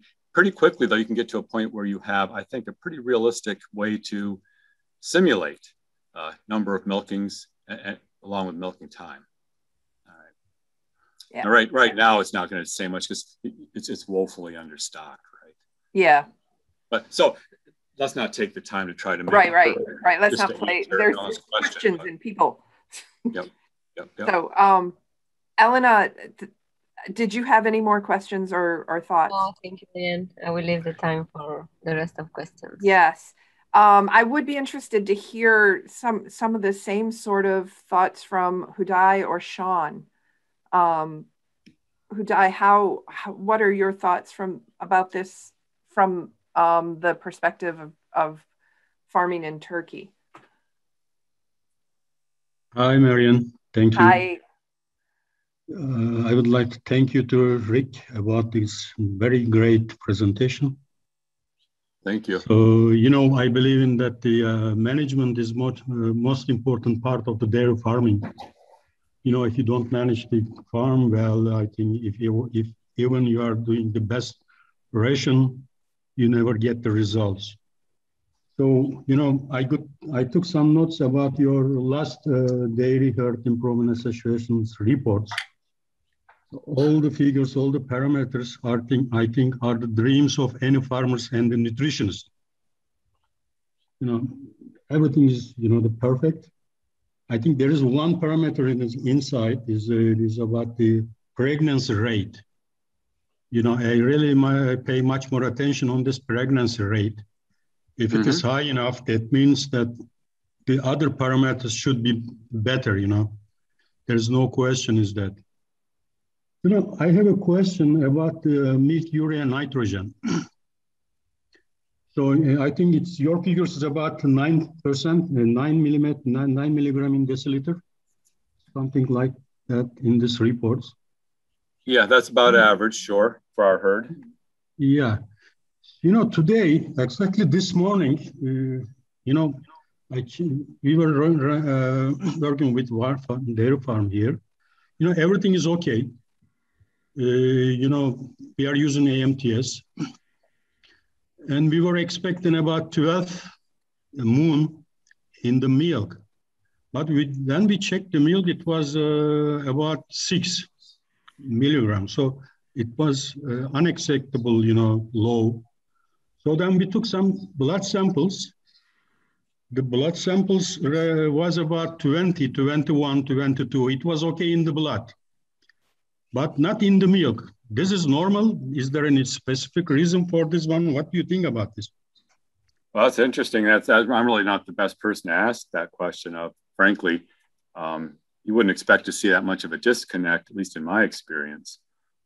That's odd. The one thing I will say about MUN, the short answer is I can't answer that question very well. I apologize. But in general, with MUNs, of course, the diet formulation, right, is going to affect it. But also think about in general, we've seen this with some of the work that Heather Dan has been doing with Dave Barbano. Feed availability also affects MUNs a lot. And I don't know if that would play into some of this or not. Other people on the line might be able to help. 24 hours in front of the cows. That's no problem. So I really don't know. That's interesting. I'm sure there's an answer to that. I just don't know it. Yeah. So we check the labs results if they will do the analyzing right or not. Still we are going to work on this one. It was very interesting. This is the first time I noticed this kind of things. I see someone, Alex. Yeah, Alex suggested maybe it was a lab or a sampling issue. Yeah, because biologically I would struggle with that to explain it. Yeah. Okay, I have one other question. During your farm tour. Yes. So what is the direction of your barns? East to west or north to south? Unfortunately, they're north to south. And then part of that was years ago, lining them up with the pre-existing buildings, but also where the tree line is the forest and so forth. So in our area, east-west orientation would be ideal.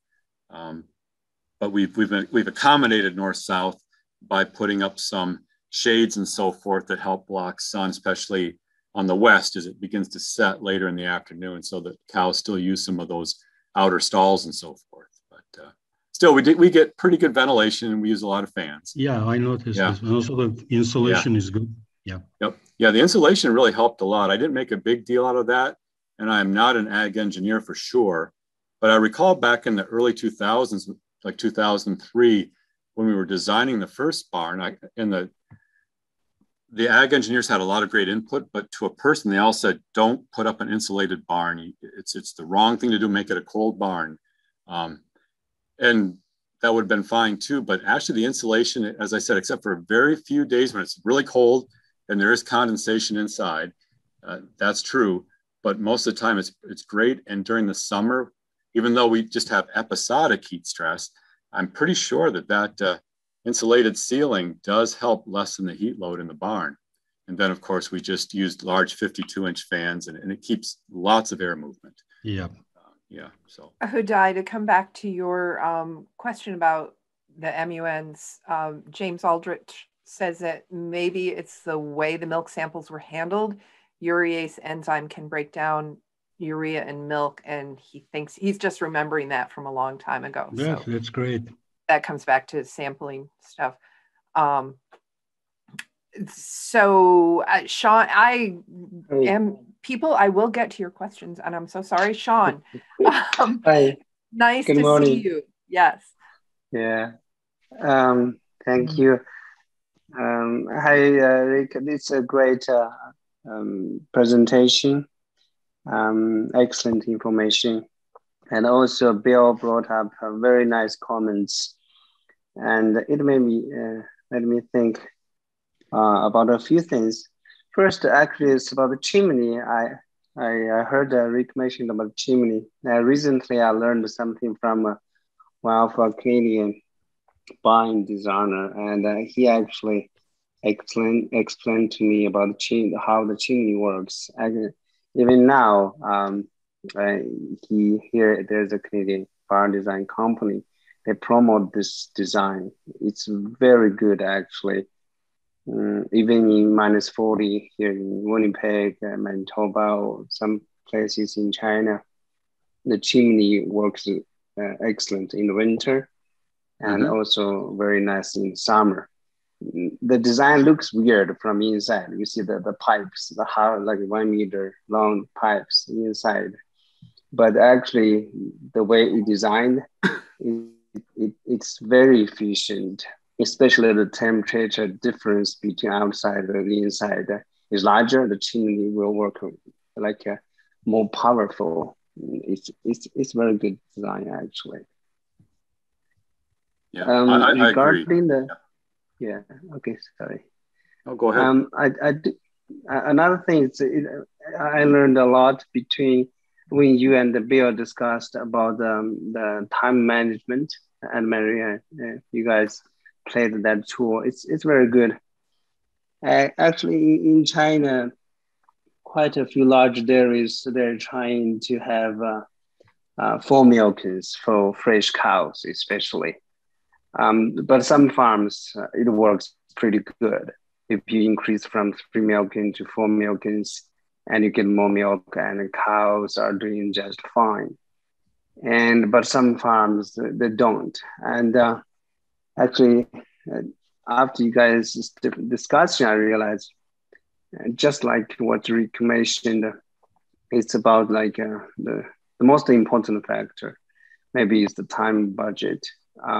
Some farms, the design makes the cows spend much more time outside barn when you adjust from 3 milking to 4 milking, and it for sure affect the cows resting time, and so the whole time budget is messed up. Then for those dairies, doesn't matter how hard they do other things, but just because of the way the farm design, the distance between milk parlor to the barn, they just can't manage that. So maybe they should stick to 3 milkings for all their cows.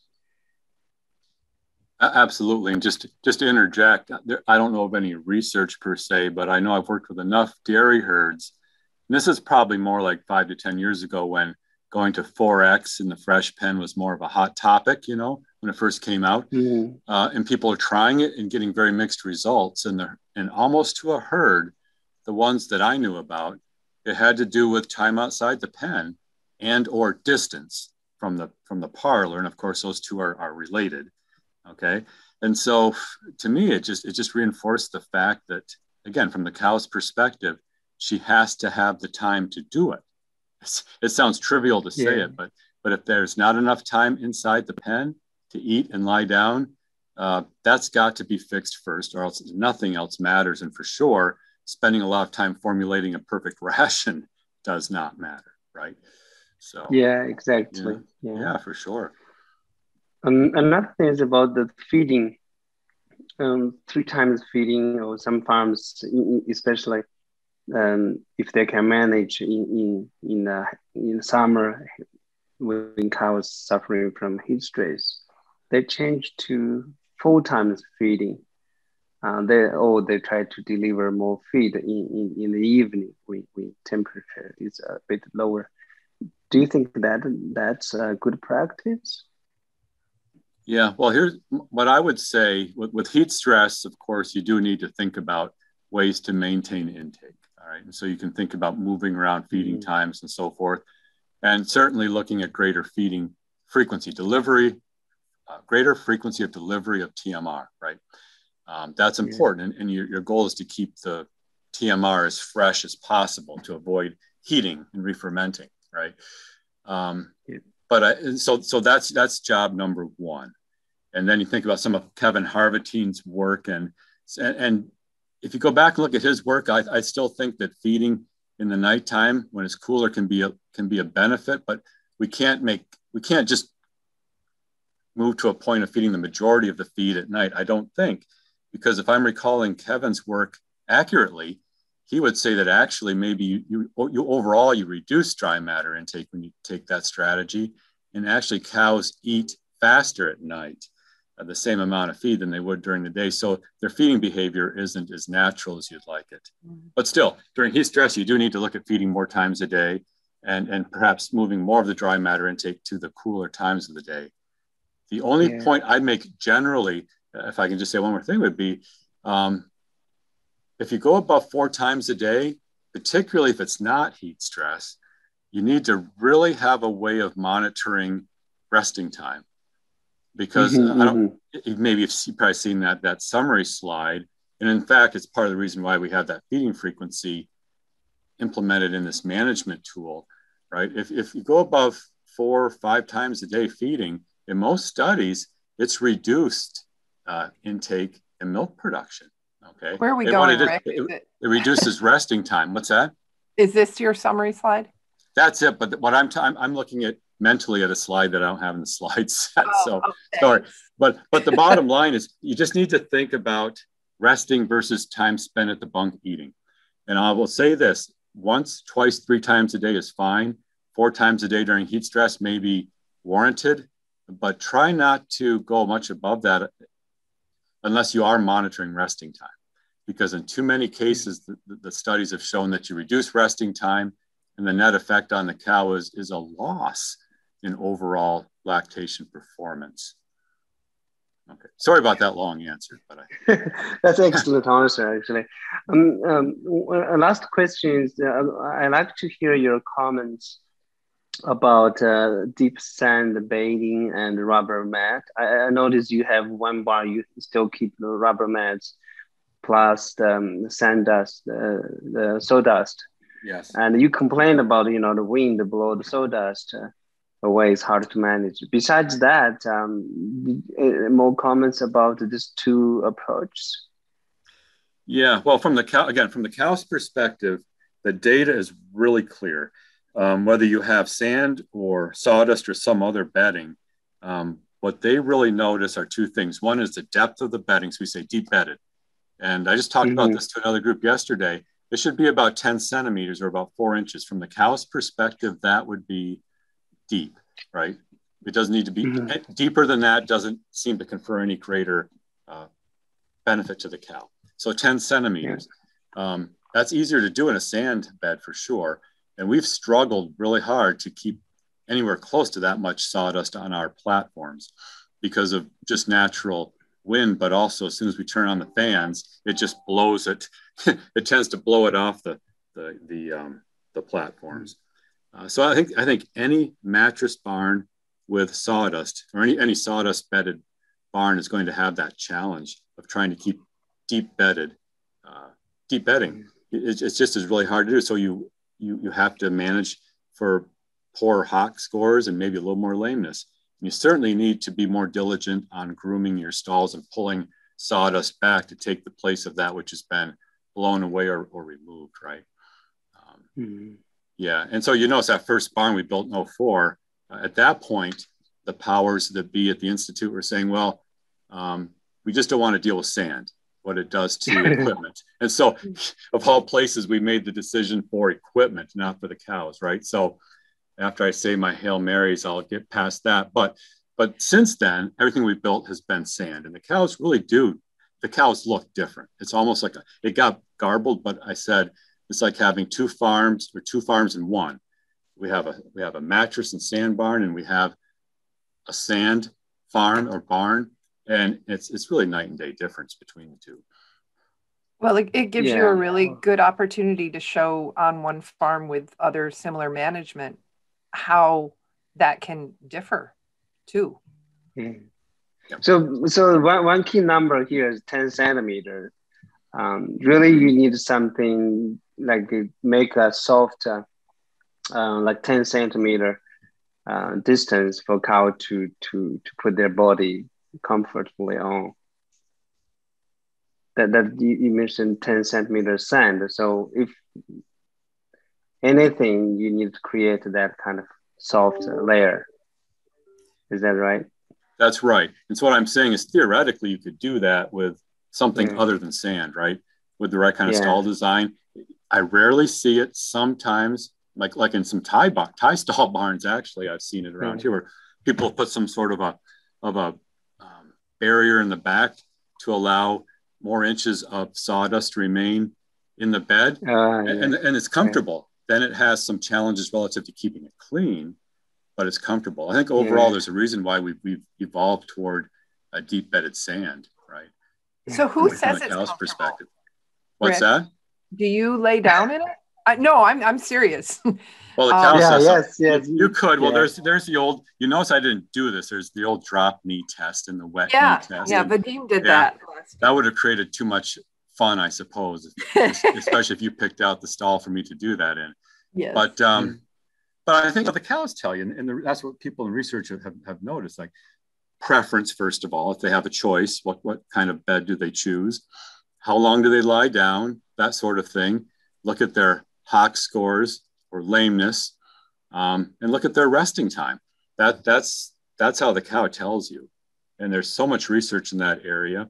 And to summarize it all, that basically if you have 4 inches, 10 centimeters or more, from the cow's perspective, she's gotten what she will or what she can out of deep bedded stalls. So. Are you set, Sean? Sean? I think so. Oh, okay. So I appreciate that these webinars get really long when we have this back and forth. And I'm hoping that people who have to leave because they have other things they have to do are aware that they can just drop back, because I think these discussions are part of what my goal was for these. So Sean, unless you have more questions, I'll get to some of the questions I have in my window. Yeah, that's all. Thank you so much. Perfect. Thank you so much for your comments. Yeah, thank you, Rick. Yeah, thank you. Yeah, no problem. So coming back to some of the discussions you were having about the number of times of feeding, just a comment to share with all the rest of the attendees from Alex Venn. Stable TMR and preventing heating of TMR for cow, because cows do not like putting their nose in a TMR greater than body temperature, which is easy when a moist TMR heats up, especially in the summer. Yeah, that for sure. That's one of the first challenges, is making sure that the quality, right, of the TMR stays consistent during hot weather, anytime, but particularly during hot weather. If you have heating occurring, you need to get it out of there, right? Change your feeding frequency, do something to keep fresh feed in front of the cow, fresh in terms of cool, right? I like the way he says body temperature. I hadn't thought about it that way. Yeah, I hadn't either. That's perfect. But for sure, I mean, most of us aren't very quantitative, but if you put your hand in a TMR and it's warm, you know that something needs to be changed, either in terms of the bunk management, the feed bunk management, or even coming off the silo face, right? Mm-hmm. So Alex has a couple other questions that I want to address sort of as a group, but so I'm going to do a couple that we have and then come back to some of the questions he has. So April says, how are you weighing your cows? They have a flat mobile digital scales and they're trying to get it positioned to weigh cows, and just wondering how you slow down the cows enough to record weights. Oh, well, we're so lucky, April. Yeah, that would be a challenge, so you get accurate weights, right? Because probably inaccurate weights might be worse than guessing. I don't know. But we didn't go through that barn when Mary Ann was here because we were running out of time. But we have, since it's a research place, we have chutes, several chutes, and cows. We walk the cows down the chute, and basically the weighing platform is surrounded by a chute. So we have doors front and back. The cow can walk on.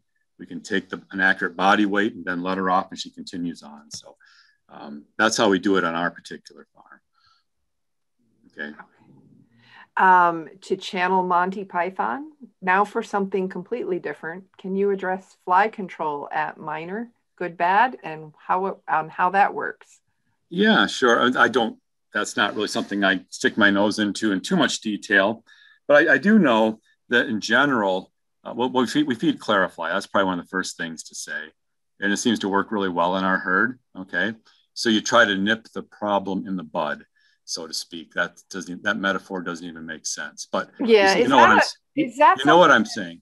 Is that something available around? Is that something that's able to be used worldwide, or is that? I don't know.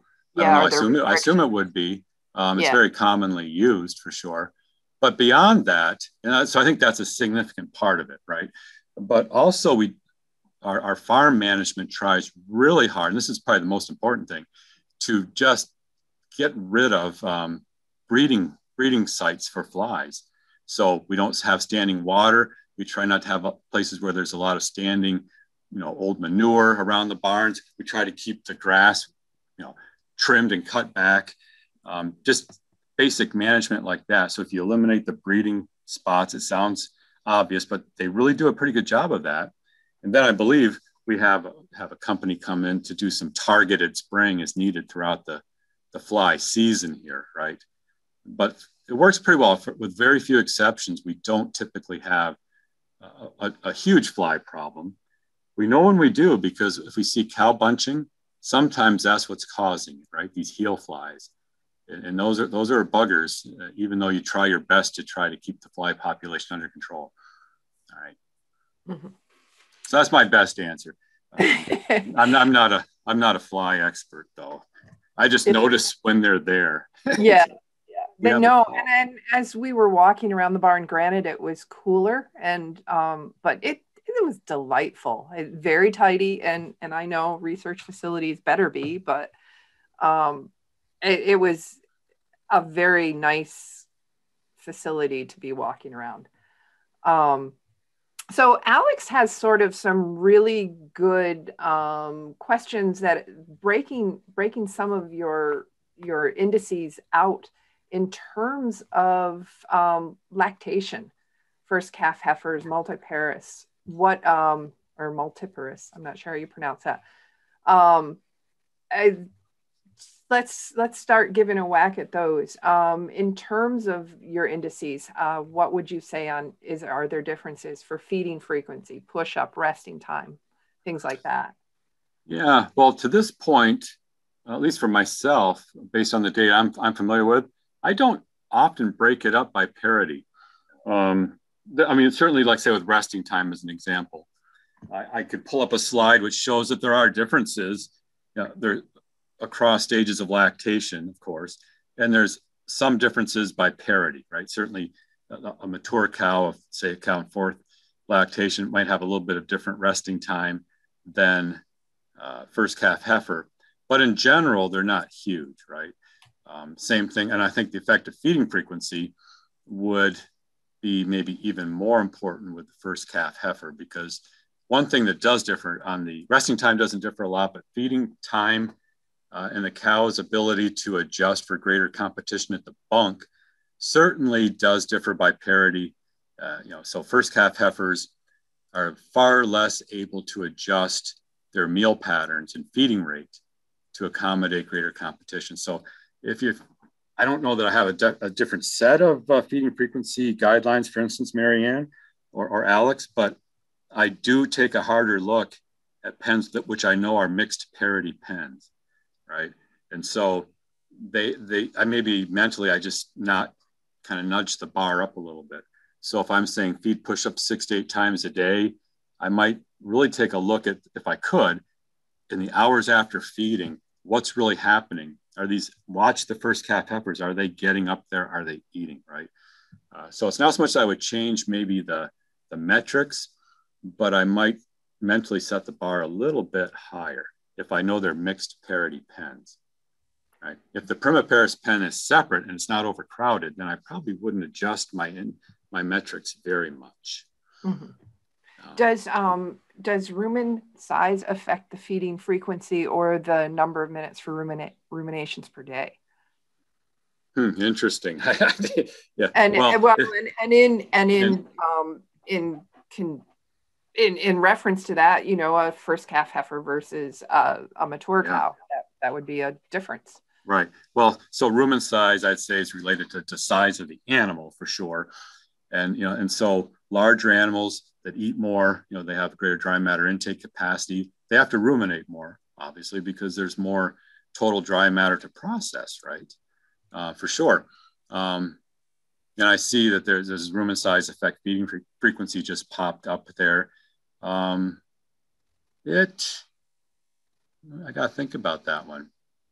I'm not sure. You could get some jerseys and test it. What's that?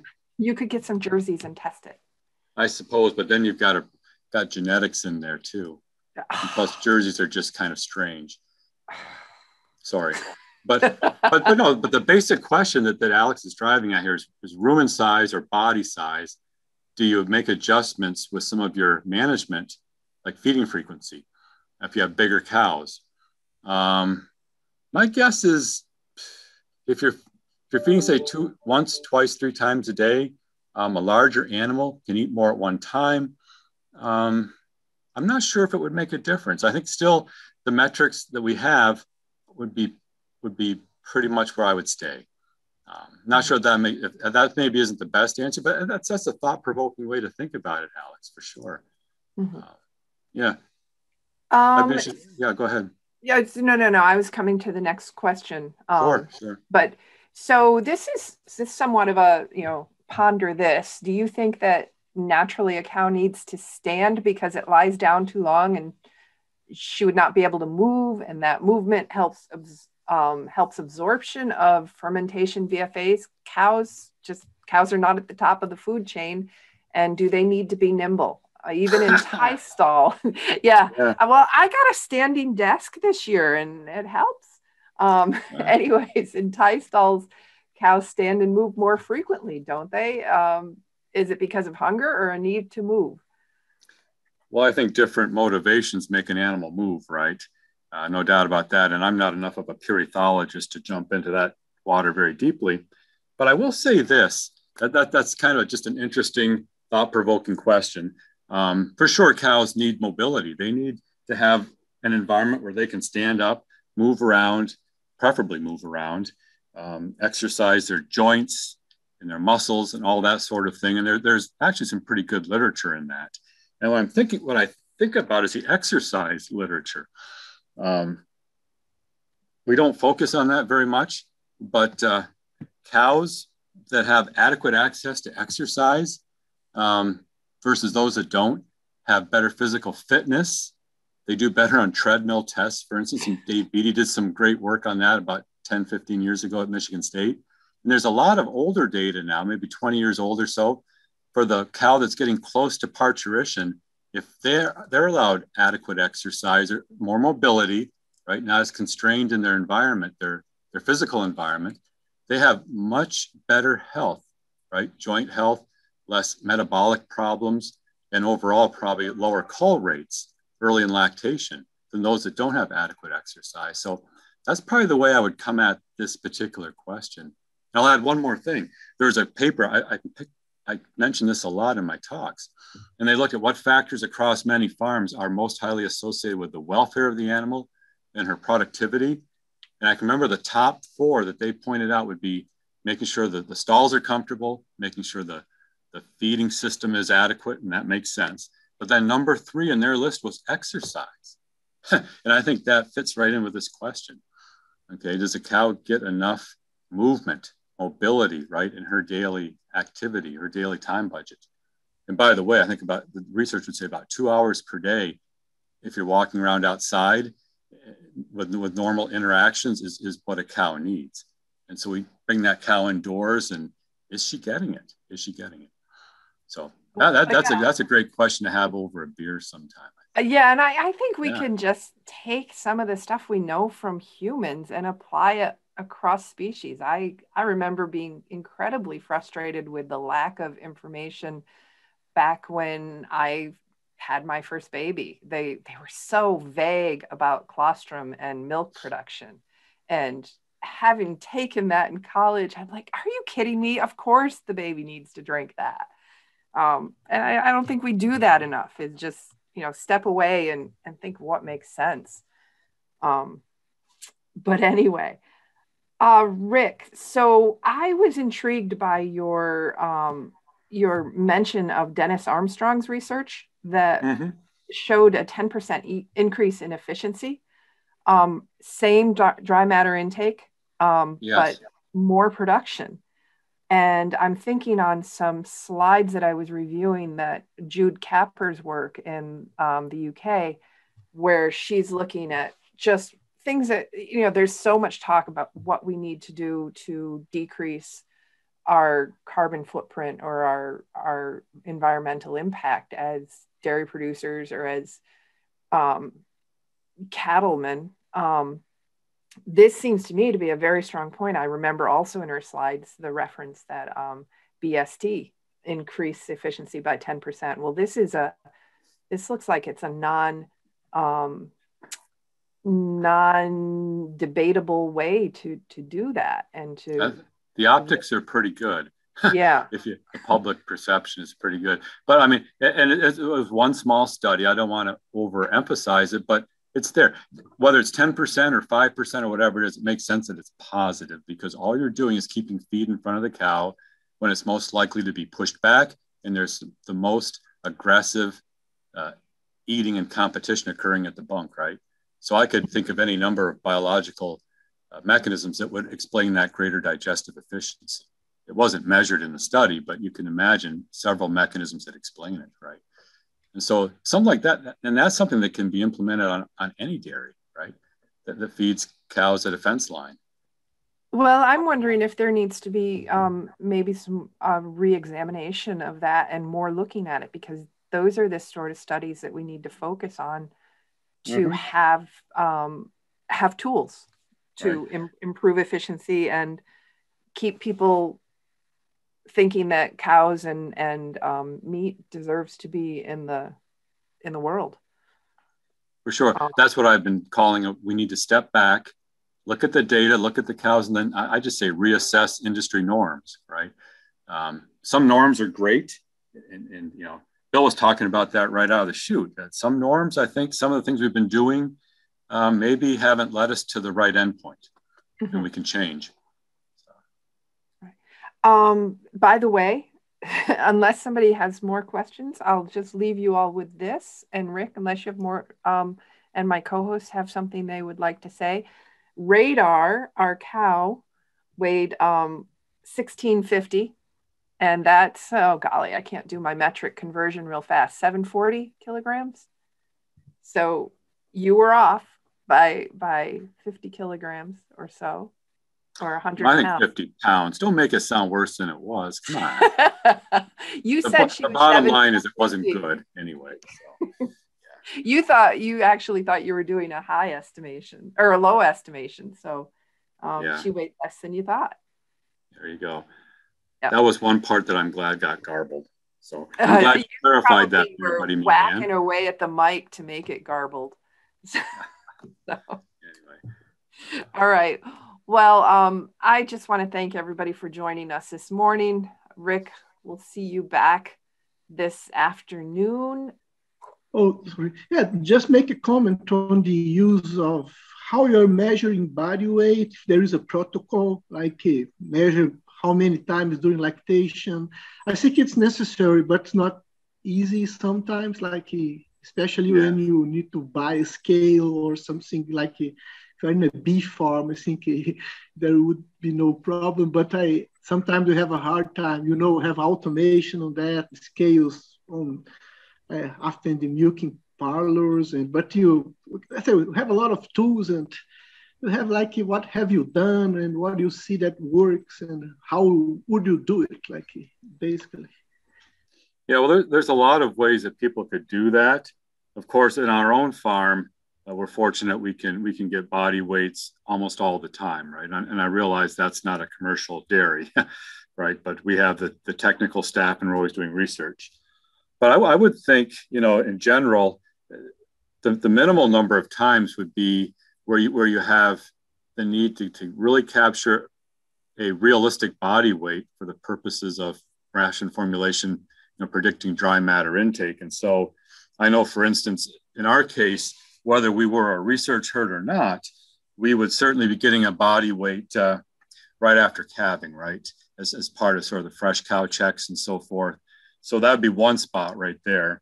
And then we would typically, even for cows that aren't on a research trial, we try to get something, say, after peak lactation, just to get an idea of what the cow would be like after she's moving back into positive energy balance and body weight is coming up maybe more toward mid-lactation.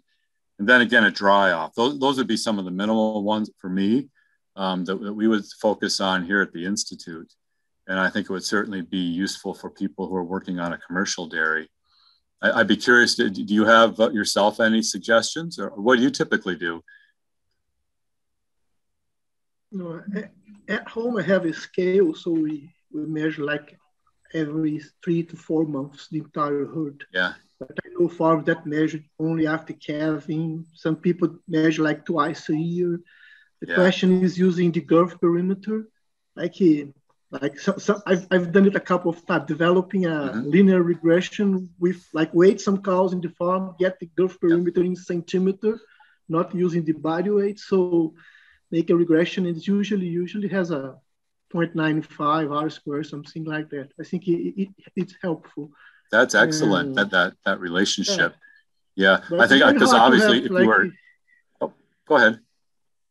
Yeah, by the way, some people here, they're selling like water troughs that have a scale.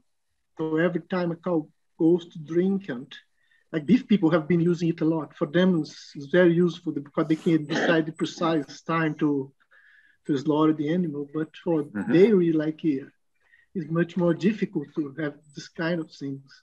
There are scales on the after the milking parlor that measures every day, but I don't know if people have been if you really need to measure that thing so frequently. So the investment in the equipment is the kind of high. But I think it's really important. That's a big point. We always try to do better, but not always. I think at least a girth perimeter is better than nothing.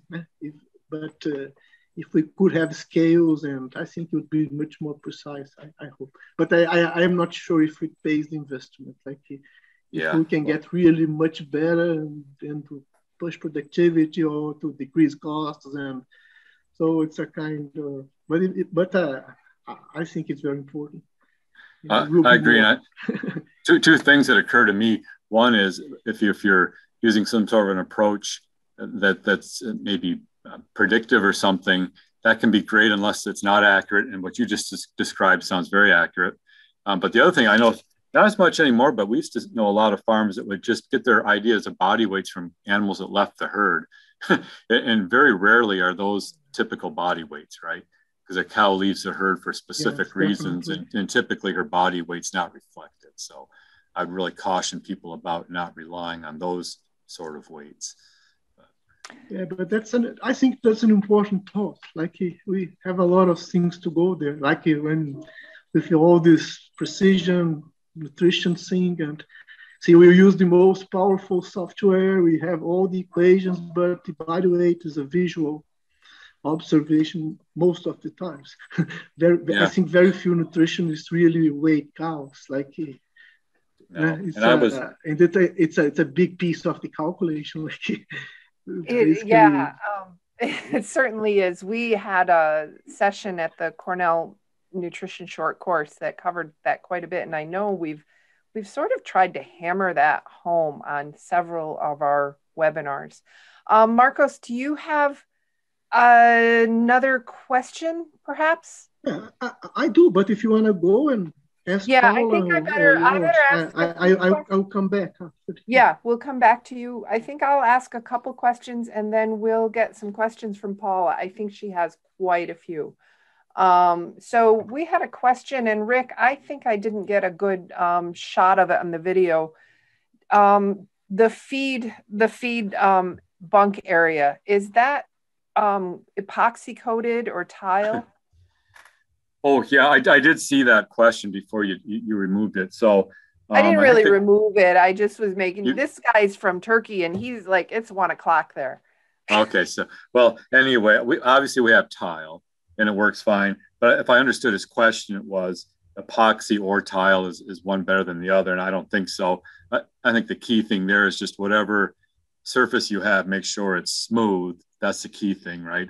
Tight and in good repair, and that goes back to some Purdue work from decades and decades ago, where they could easily see 1 to 2 more pounds of dry matter intake when you had a resurfaced, refurbished feeding platform versus an acid etched or pitted concrete feeding surface. So yeah, tile, epoxy. There's a lot of things that people can do to make that work.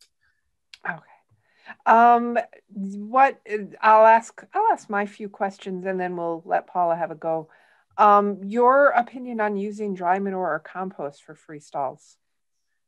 Okay, that's an interesting question. Yeah, and I'll say up front, I'm not the world's best expert on manure. My wife would disagree, but yeah, I sling it pretty well. But well, actually, a number of herds in our area do use either composted solids or some sort of dried manure solids, and they work really well. As far as I know, when they're done properly, okay, there's really no measurable difference between, let's say, health of the animal, mastitis, somatic cell counts, comfort, lying time. There's no difference between these and deep bedded sand, as long as they're managed properly. They tend to be more, they have greater moisture for sure, so you have to be a good manager. The only thing I can recall would be, for sure, you really have to make sure that your teat end prep is on target, should be anyway, but for sure with some of these solids, because they have a lot of fine particles that can cling to the teat end if you're not careful. And the only other thing I'll say, and comfort, from a comfort standpoint, they're fine. They're very comfortable. But sometimes I've noticed that I was on a herd last year, 2 years ago, because of COVID, I guess. 2019 seems like last year to me. And they had a lot of white cows for whatever reason, and they were all kind of stained a little bit of a yellowish brown color. It wasn't affecting milk quality. They had great resting times, but I just didn't like the looks of them. But that would be my answer. They can work just as well as sand by any metric if they're properly managed, and the cows find them comfortable. Again, oh yeah, and Rick, you have to speak slowly. Oh, I'm sorry. No. If I need to... Yeah. Translation. I'm just going to throw in another plug for jerseys there. You don't have issues with that. Anyway. Yeah. Okay. Thanks for that reminder, Marianne. I will slow down. I'm a native New Yorker, so I speak fast, but that's not a good excuse. Good. We've got a couple questions on the cow budget, and I'm sure Paula has some of those. But I'll ask what I have, and then we'll let Paula have a go. How many times do you have to push up feed if you feed 1 times versus 3 times a day, two times 2 times a day, 3 1 times a day? I'm not sure. I'm not entirely following that. You can see the question, how it's raised. I think I understand it, Marianne. Yeah. So let's just say what the person I think is asking would be, if you just fed, let's say you had 60 pounds of dry matter, and if you just put that in front of the cows all at once. So you fed the TMR once, and then you managed it throughout the day, sort of like we're doing right now in our herd. Okay. Or let's say you broke it up into 2 30-pound feedings or you delivered 3 20-pound, right? See what I'm saying? Yep. And so I don't think you change the number of push-ups necessarily. You might, but I think the big thing here would be when you would do that first push-up after the cows are having a meal. So when they come back from the parlor or when you've delivered, made a TMR delivery, if there's less being augered out into the bunk, naturally, I think the cows will be able to push that back a little bit quicker. It will get out of their reach more rapidly, and the management on the farm should be ready to push it up more quickly, right? Than if they just fed all of it at once. There it becomes a matter in the early hours of just pushing it up, but also just making sure that sorting isn't occurring, right? Because that much feed at one time, if it's a sortable diet, that can really encourage cows to do that, right? Right. They can dig these holes that I was showing, and that's just natural feeding behavior. They sort of make a hole, and it's almost like they've studied engineering and they know what kind of a slope to create to just start sorting feed. And the more feed that's there, the better job they can do at sorting if it's a ration that allows that. So not maybe. So short answer, they'd have to think about when they do that push-up, okay, more than how many times a day. All right. I'll do this one and then Paula. Now, Paula informs me that Spanish is 120% longer than English. Wow. So you're aware. And she has probably checked it out. So let's see what happens with a cow's budget when you feed more than 3 times a day. Times per meal decrease and feeding bouts increase? Question. Do you want me to go to the management tool? I'm not sure. I don't think that's going to address this one. Okay. No, it doesn't, because feeding frequency is not the most useful part of that tool. It's more stocking density and time budgeting. But what this question is getting to, so first of all, yes, generally speaking, when you deliver feed more often, you're going to encourage more meals, right? Because there's of all the different things you do on a farm that can encourage a cow to take another meal, delivery of fresh feed is the number one factor. Then also you have return from the parlor and sometimes feed push-up, okay? But mostly it's delivery of feed. That's the biggest factor that drives another meal.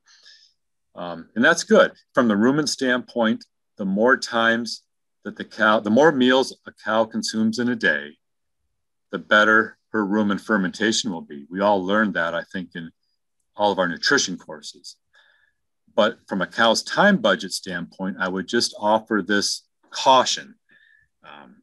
If a cow is spending more time at the bunk eating, that's good, only if it doesn't cause her to have to give up some resting time.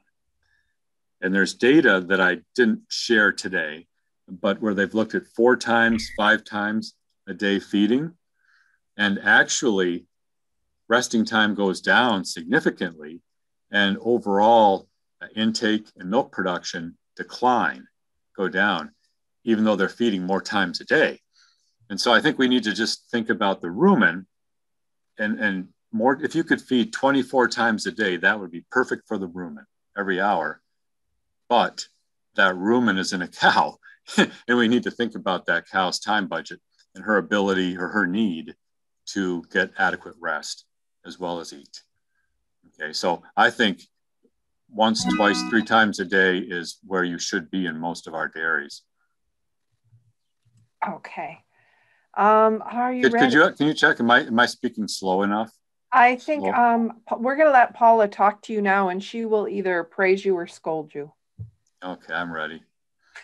Go ahead, Paula. Hi, Rick. Hi, hello. Marianne. That's not my fault. It's the other Paula is the translator. She has to speed up the talking. I'm sorry about that. Okay, the first question we have is about the height of the wall of the feed bank and the upper railing, or maybe you can give us some reference, some material to have those numbers. Okay, so you're talking about the wall behind the feed bunk? Yes, I think so. Well, I guess that's maybe something I would send to you, because like I said, I'm not really an ag engineer. And so I wouldn't necessarily have that information right, handy. The throat height, though, for a lot of our mature cows might be, maybe I'm trying to think in terms of metric system, but throat height for a post and rail feeding might be maybe 1/2 meter or something like that. But I can send you, I'll send it to Marianne. I've got some very exact numbers that vary by body weight. So that person can get a very specific answer. Okay. Is that okay? Yes, yes. Yes, last year or a couple of years ago, we went to Wisconsin to a university, and we've been with David Camel, and I think he works with those measurements, with the engineering of the stall, and maybe I can add some information about that. Oh, yeah, all that information is very readily available online. And Wisconsin is one of the best sources. If you go to either, you said Dave Camel, and also the, what's it called? The Dairy Initiative, I think, that the vet school runs. They have all of that information for sure. And it's all by body size. So, yeah. Okay, perfect. Yep. So I have a question about stocking density. Mm-hmm. Should it vary during summer and winter time, assuming we mitigate the heat the best we can? Yeah, well, ideally, if we're not overcrowded, it wouldn't matter, right? So really the question is, should we overcrowd less during certain times of the year? That's the question, right? Yeah, I think so. Yeah. Well, I would say this: if during heat stress, that is no doubt one of the worst times to overcrowd cows.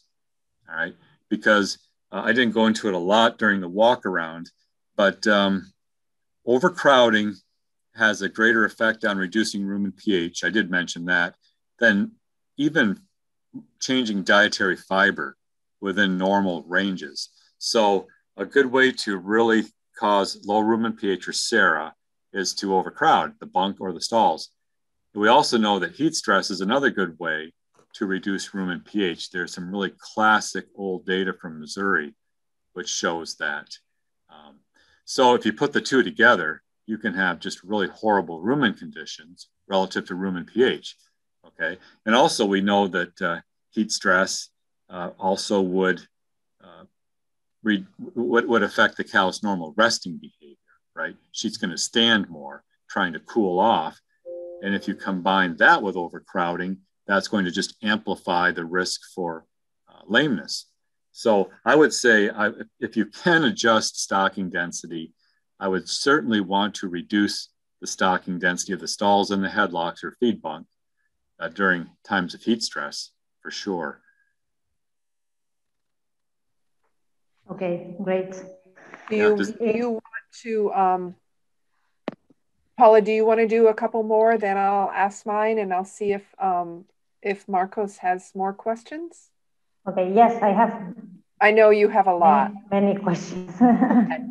Okay, I go with one more. Could you explain a little bit more about the stall usage index? How does it vary in time in relation to feeding and milking?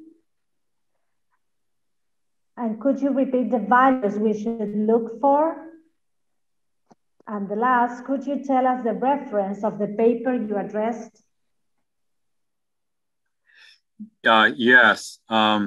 That'd be useful if I could pull up that. Do you have access to that, Marianne? Or what is that? It's the Word document that Oh has yes, this. I do. I have actually that close to hand. I can pull that up. Yep. I can be. Oops. Yep, and we are going to send this out as a PDF. Oh, good.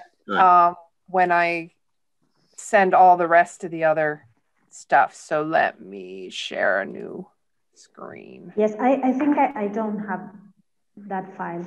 Yeah. I have the other one, yes. Okay, do you, okay, this is what I just sent you. So if you just keep scrolling, Marianne, I've got to make my screen a little bit bigger so I can see it. Okay, there we go. And so they're asking about the stall use index, which is coming up right now. And that Overton, if you get to you don't have to do it right now, you can stop right there. But at the end of this, there are references. And so the person can look that reference up. Okay, so all of the different indices are referenced at the end of this document, which I think will be shared with you. Yep. Okay. Okay, perfect. Yes. And so typically, and this can be done, like I said, during a time of, if you wait during a quiet time in the pen, this is the best time to do any of these, including the stall use index. And it's based on the assumption that not all the cows can lie down at the same time when the pen is overcrowded, of course. And so really what it's saying is, because the numerator are the cows that are lying in the stalls. Then the denominator are all of the cows in the pen minus those that are actively eating. So especially when you're overcrowded, even though maybe the feed was delivered an hour or 2 hours ago, there's still going to be some cows eating because they might be subordinate cows, or it's just taking them longer to get to the bunk, right? So they're not wasting their time. And that's how I would say it. They're not lying down, which would be ideal from her time budget standpoint, but they're not wasting their time. They're at least eating. And as I said, I think in the taped part of my presentation, some nutritionists have said, well, if they're also drinking, you should take them out too. And that's true. If you can see some cows that are drinking, you can subtract them off in the denominator as well, but it's mostly cows that are eating.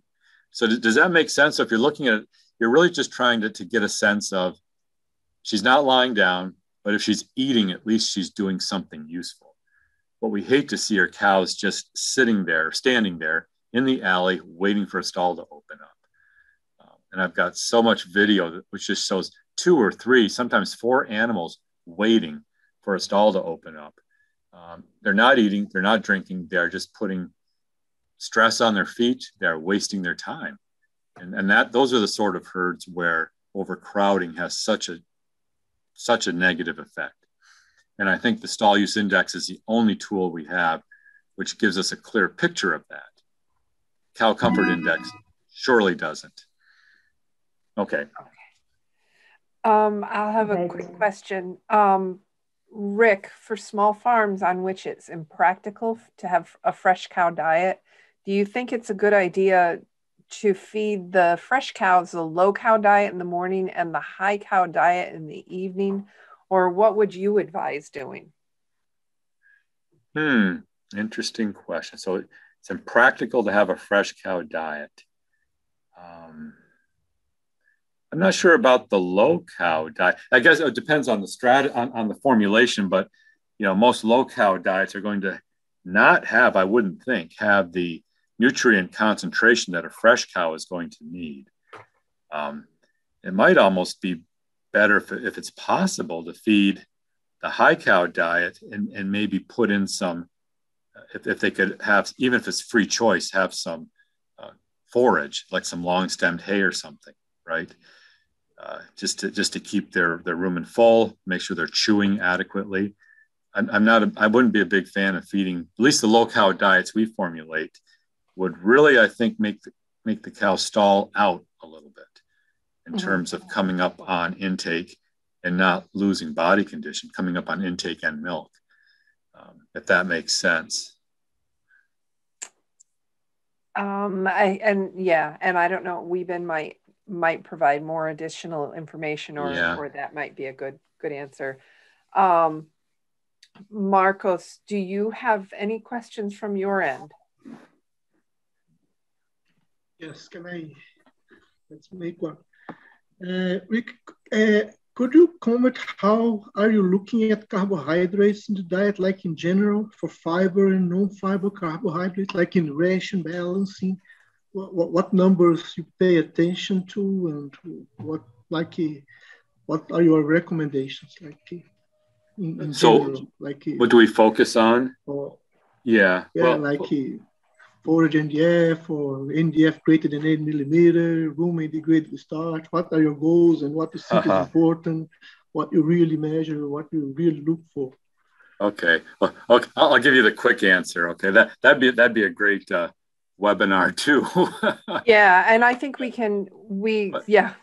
always like to have you back, Rick, but we'll try to focus a lot on cow on behavior management sort of thing. But I can give just a really quick answer without taking up a lot of time. But what we've really been focusing on here, of course, there's the usual things, but from a carbohydrate standpoint, we've really been doing a lot of work looking at UNDF, and particularly, of course, UNDF 240, then the fast and slow NDF. But then looking at UNDF 240 combined with particle size. So we've been calling it physically effective UNDF 240. And I think in AMTS, it's PE, was it carbohydrate C or something like that? Yeah, carbohydrate C. But anyway, and because we found that's so highly and tightly related to dry matter intake, at least with our database, where we have these corn silage and hay or hay crop silage based diets. And so we've really focused on that a lot. And I could, in another time, I could go into a lot more detail on that. And then the other thing, our most recent work has really been looking at what is the best type of, fermentability and level of starch as you're trying to optimize particle size and fiber degradability or undegradability. So this physically effective UNDF, looking at starch and rumen fermentable starch. And we've been tracking things, and we found that some of our best lactation diets actually, I would say, have more modest levels of rumen fermentable starch if we can get the fiber fermentability where we want it. So we've seen really good results with around 19 or 20% rumen fermentable starch. Sugars usually run around 6 to 6.5% in our diets. And then, like I said, we really focus on particle size, as I said. That second box, the 8 millimeter screen in the Penn State boxes, or the 1.18 if you're doing ROTAP, we really focus on that. I should probably stop there so I don't get in trouble. But does that help? Yeah. No, that's good. That's exactly. Yeah. Can I ask another one, Mary? Yes, please. Yeah, I think you made a good comment about the sensors for rumination. You say you are using the SCRs. Yes, that's what we have. How have you been? Yeah, how have you been really doing that in practice? Like, for example, would you recommend the farmer today to buy sensors to monitor rumination and to help on? I know they can help on yeast detection. They can find sick cows, but as a nutrition tool, like, do you think that, at least in your experience, they are sensitive enough to change in the diet? I would say. I would say yes, as long as the farmer is going to use them, because of course they're expensive. But if the person is dedicated to using them, I will say this. So, and I'll just talk about measuring rumination and activity in general. There's nothing specifically great about SCR. It's just the system we have. There's others. Our herds person, our herd health person, we actually have a veterinarian on staff. And he's told me many times the first thing he does when he comes into the office in the morning is he pulls up the report. So he can look at activity, but also he looks at rumination specifically because it's pretty accurately related to, deviations from the baseline are pretty accurately related to health of the cow. Is she maybe coming down with mastitis? Is our heat abatement working? because all these things really can reduce rumination, and pretty predictably, but by substantial amounts, by maybe over an hour, right, per day.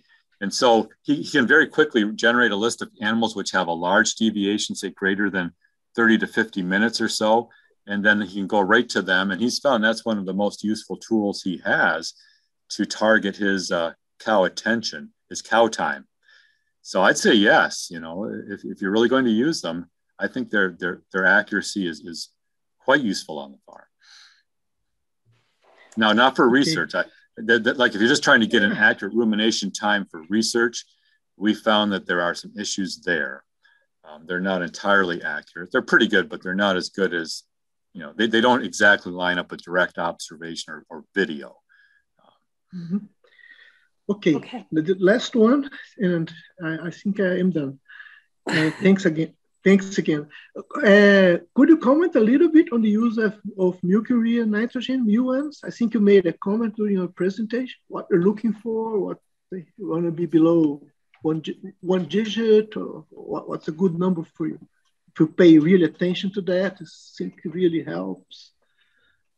Yeah, well, I think maybe early on, I was just kind of summarizing our herd, just characterizing our herd. And I was making the point that, at least for us, we track MUNs like anybody would. And when we look for consistency, we look for the number, and does it jump around a lot from test to test? Or, actually, we have a milk lab here on campus, so we can measure MUNs very frequently. But certainly, we like ours to run in, say, the 9 to 10 milligrams per deciliter range. It seems like that's where our herd is most efficient. And I think that would fall in line with a lot of research that's published out there, maybe 8 to 10 or 11. And it's consistent.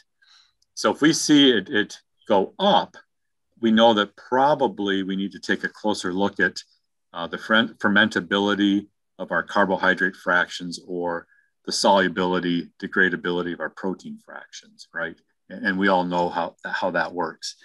The other thing we've noticed since we started monitoring MUNs very frequently here is that it's also highly related to feed availability, so feed bunk management. And I think in the future, when people can have access to more MUN measures in real time, it becomes part of maybe your parlor system, your milking system. It's going to be a great tool to let you know if feed is being pushed back and the cow is not able to consume feed, because MUNs just drop dramatically when there's not feed available. Like if we milk 3 times a day, and in research, if we pushed feed back between 2 milkings, the next time the cows are milked, MUNs are very low. It's amazing how much you can move MUNs around by just feed availability. So that'd be my short answer for you. Okay, thank you. Congratulations for the presentation. Thank you. My pleasure. Thank you. Yeah. Thank you, Marcos. Paula, would you like to resume with your questions? Yes, of course. I'm here. I'm ready. Okay. I have 2 questions about grazing systems. One of those is in Argentina. There are many grazing dairy systems, which I cannot read my letter. Which would be the values of rumination, resting, and feeding times? You said these are for grazing, correct? Yes. Yeah. Okay. Well, that's not. I don't do a lot of grazing work, but I would say the biggest difference from from a time budgeting standpoint would be the relative differences in resting time and eating time, and that's driven a lot, I'd say, by the time that the cow requires to eat, which is directly related to the quality and how much is on offer in the pasture. So I'm guessing it's probably very high quality, I would guess, and probably a lot of it. But still, we see resting times reported that are only like 9 hours a day. for grazing animals, and they're perfectly fine because of the several hours greater grazing time, right? I think drinking time and other things are fairly similar, and rumination time should be fairly similar too, assuming they're getting adequate fiber intake. So the big difference is the much less resting time and much greater time spent grazing or eating. And I'll just say this, it makes people wonder why cows in freestall barns seem to need 12 hours a day, roughly, 11 to 12 or 13 hours a day to be healthy. And cows on pasture do well with only 9.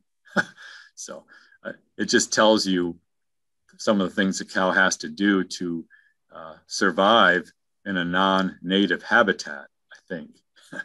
So, yeah. Okay. Yeah. Yes. Keep going, Paula. Okay.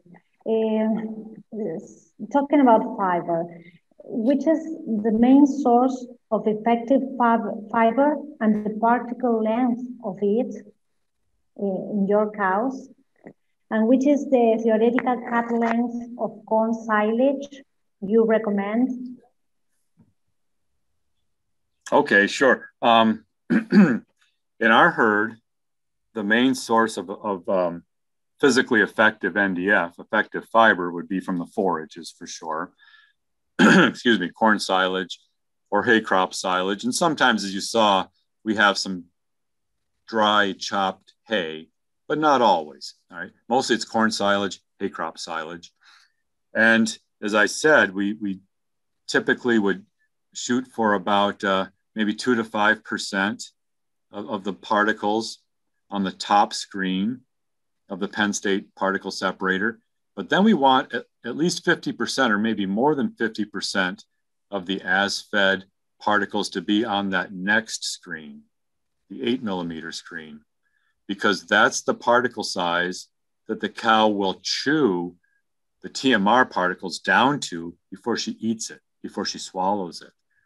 And we know that particles that are trapped on the 8mm or the 4mm screen, the one right below it, both of those particles require rumination. So they stimulate adequate rumination. They're very physically effective. All right. Does that make sense? Yes, I think so. But then you had a question about theoretical length of cut. And I don't know if I put that one. If I've got that slide handy, there's an easy way to answer that. Yeah, I think it's in. Yeah, and if you do, Rick, you can, is it in the deck you gave me? I think so. Could you pull that up? And I got it here, but yeah. It's also, you can share anything, I can let you share. Well, you weren't doing that today. You were being pretty self-centered. But well, I just didn't tell you, but I thought you might be good enough at this to know. Well, if you can give me permission, I'll share this really quickly because it'll answer ahead. The question about. I have to stop sharing mine. That's you have to. Big thing. That's the problem. You don't share. Okay, now if I can find it here, I've got so many here. Show all.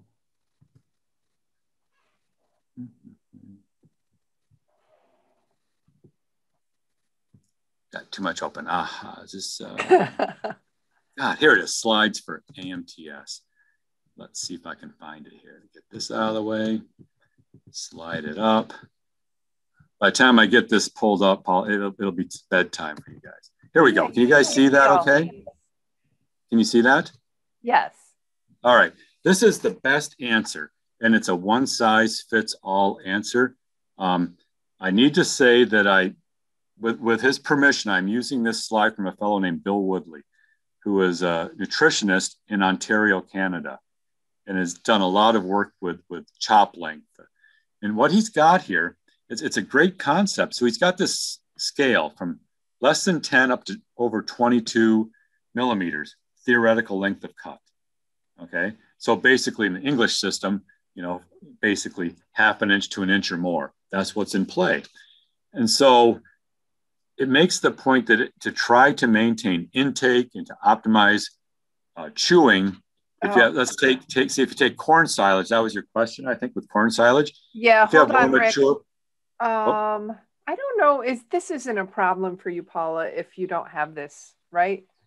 I can send it to you. Oh, you don't have it. Oh, okay. Yeah, remember on the Spanish side. I'm wondering if I Oh, just take geez. a picture of it real quick and Go Yes, ahead. I think I have it from other slide set, but I will try to find it.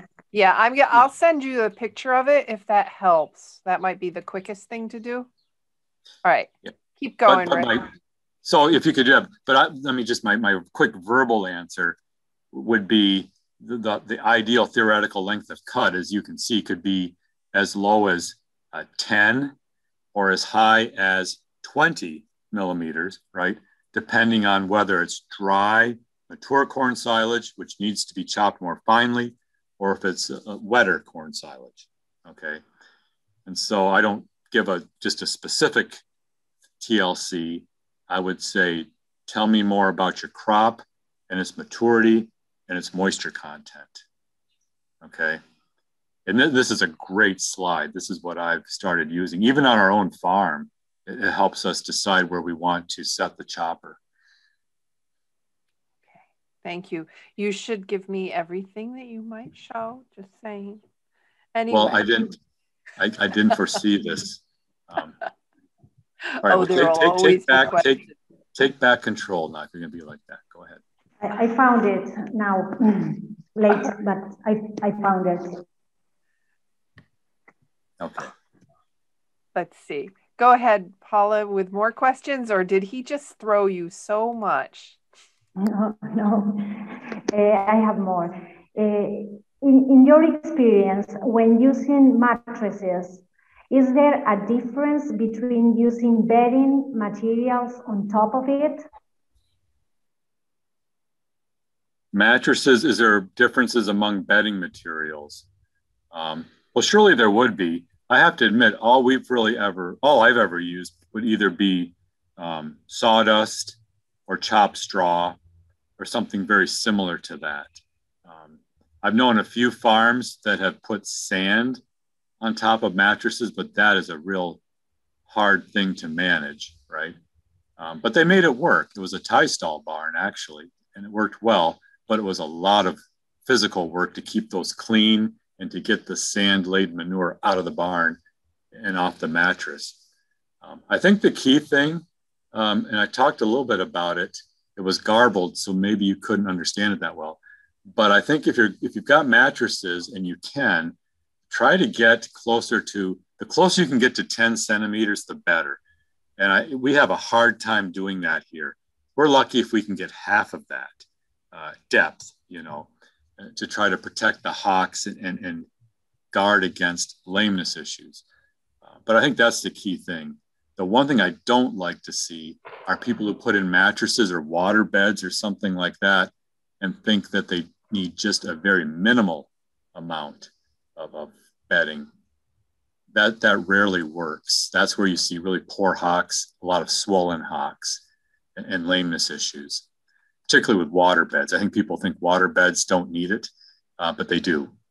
Okay, thank you. Mm-hmm. May I go on, Marian? Yes, keep going, Paula. The floor is yours. Okay, thank you. Okay, I have a few questions related to fat to protein ratio. Do you use this relationship as an alarm to monitor feed sorting? Which is yes? I just coughed, I'm sorry. Yeah. Oh, okay. And do you, which is a reasonable range you like to see? Yeah, well, honestly, we don't monitor that a whole lot. Well, we've started monitoring more, and it's fairly useful. Like normally we would see, let me just do the math here quickly. When things are working well in our herd, we might see something like 4 to 4.2% fat and maybe 3 to 3.2% protein. So, that works out to, let me just do the math here. 1.3 or so. So that's if we were monitoring the fat to protein, that's about where we'd want to be.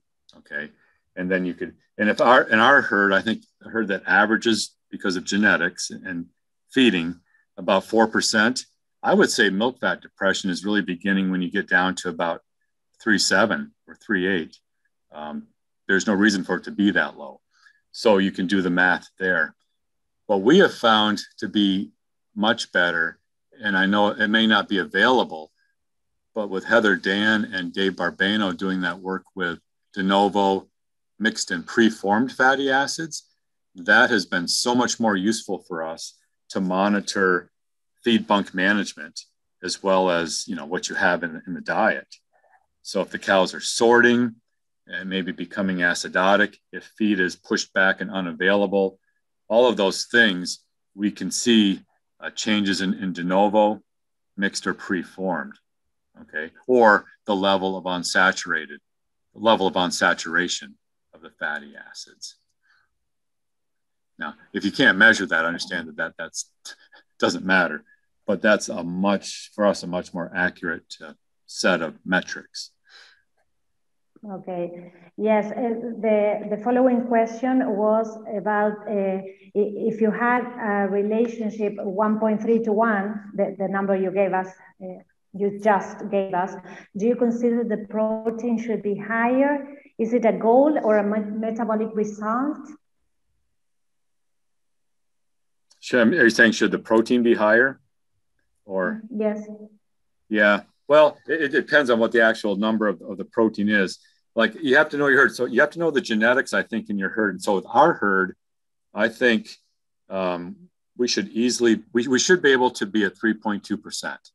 And so if you look at the fat to protein ratio and it's not where you want it, and part of it's being driven by protein being 3 or 3.1, then yes, then we need to look at formulation to improve the protein. But honestly, in our situation, most of the time, the vast majority of the time, as the fat to protein ratio varies, it's the fat that's varying. Okay, our protein doesn't vary much, but our fat may be 4.2, it may be 4. Sometimes, especially during heat stress, it might drop down for some cows to 3.5 or lower. And so I think the variation is due to fat more than protein. And a lot of the fat variation for us is explained by changes or variation in de novo fatty acids, right? The ones that are synthesized in the mammary gland. Okay, and the last one was related to the de novo fatty acid synthesis. Is it a consequence of rumen acidosis, the decrease in de novo fatty acid synthesis? Well, it can be related to that for sure, yes.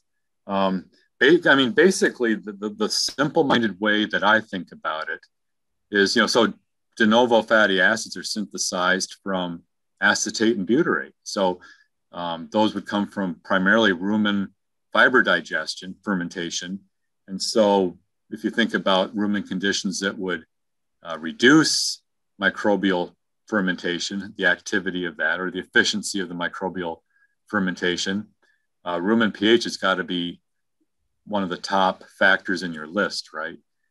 So that would be one thing I would definitely keep in mind. Particle size of the diet can have an impact through rumen pH, but also maybe if you have finely ground forages and you have fast turnover, right, that could speed some of the passage of some of the CLA that depress milk fat synthesis. You see what I'm saying? So pH is an important one. It's not the only one. Yes, right. Okay, Paula, you have one more? Yes, I think we are checking it, but I have at least one more. Okay. So this is about feeding management. Does once a day feeding affects the feeding efficiency by increasing the waste feed?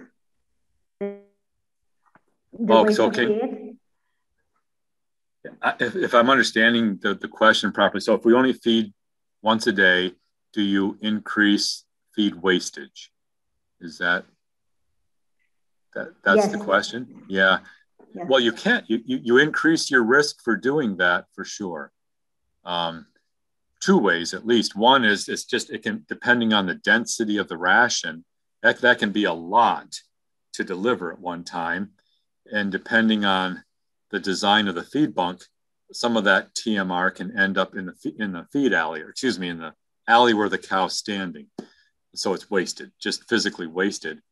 But more importantly, and this is probably what you're getting at with the question, is with that much feed sitting in the bunk for 24 hours, it has a much greater chance of going out of condition, right?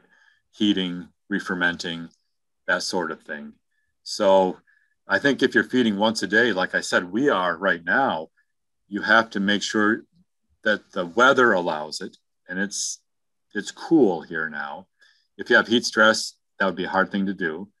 But also you need to make sure the diet's not a sortable diet, right? So the particle length and the difference in density between the feed ingredients really doesn't create a situation where the diet falls apart easily. Does that make sense? Yes. Yeah. Yes. So once a day is easy, but it has to be done right. Otherwise it can be a disaster. Yeah, from a feed wastage. Many of our systems are outside without a roof, so it's difficult to keep the fresh feed inside the feed bank. Yeah, so then I think once a day would be hard under those conditions. Yes. Yeah. I think so. Okay, may I yes, keep ask? going, Paula. Okay. So, Rick, the cows you showed us with the 750 kilos, more or less, how much feed do you offer to those cows, and which is the refusal you look for? Yeah, well, so the feed that we offer would just be based on the number of animals in the pen, of course, and their prediction or their measured. We measure their dry matter intake, so we can adjust that and stay ahead of it. In terms of, I think that the key part of that is what kind of refusals do we shoot for, and let me say, we probably feed for higher refusals than some commercial herds would for research purposes. But even without that, I would say for like our close-up and our fresh cows, our transition cows, we would almost always have feed refusals after 24 hours of at least 5%.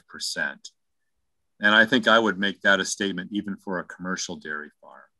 You would not want to ever shortchange feed availability and therefore dry matter intake for your fresh cows or close-up cows. Because with fresh cows, of course, feed intake and meal patterns are so highly related to metabolic disorders.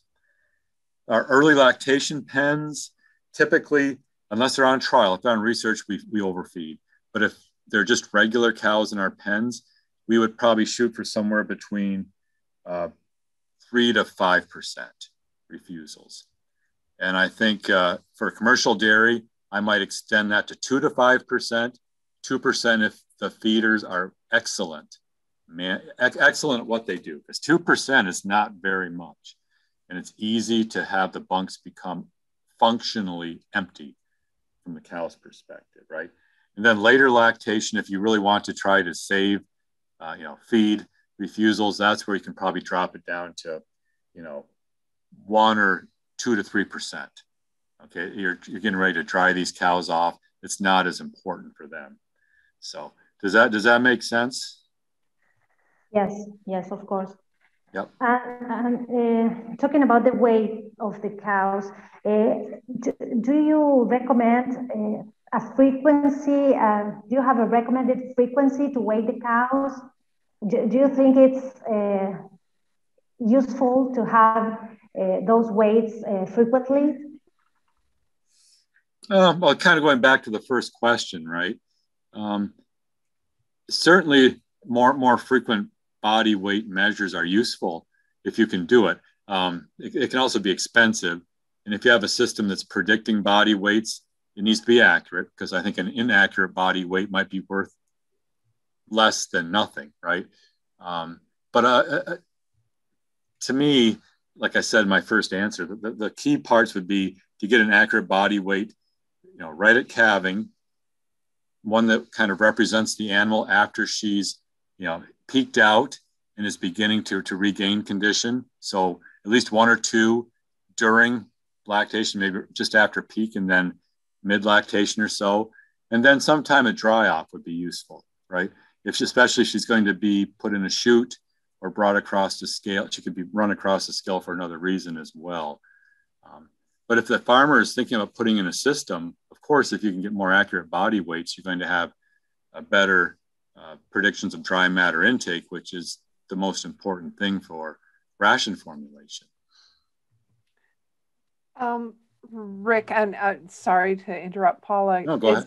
What is your suggestion on making diets unsortable? What is the best way to do that? Well, I think the key thing is, it's several factors, but the key thing is particle size. Okay. And you saw, Marianne, our diets are pretty finely chopped, relatively speaking. A lot of people would look at that and go, God, you must have horrible components. But we don't. The key thing is to make sure the particles are chopped in a way that you have some longer particles, but none over 1 to 2 inches. And you have a lot of particles that are trapped on that 8 millimeter screen. So particle size of the forage particles especially, that's the key thing. Also dryness, right? If you have a very dry TMR, we know that those are going to sort easier than one that has more moisture. And you can either add water or you can add molasses or some combination. People do that. And then the other thing I would say is just the relative density of the ingredients. Because if you have a feed, typically like a grain or something that's very dense, it's naturally going to sort itself out as the cow kind of does her sorting maneuver, where she throws the feed up on that little incline that she's created in the hole. She creates a hole like a cone, and then she starts flipping feed and watches it run back down. It's just like she studied physical engineering. And so if you have very dense particles, they're going to sort out very quickly. All right. But particle size, moisture, changes in specific density, or density would be the 3 big factors. Right. And so consistency in all of those, and try not to have very, really dry rations. Right. Yeah. Paula? Go ahead. Yes, I'm here. Okay. So this is a question from Adrian. Could you find a relationship between resting time and feed efficiency?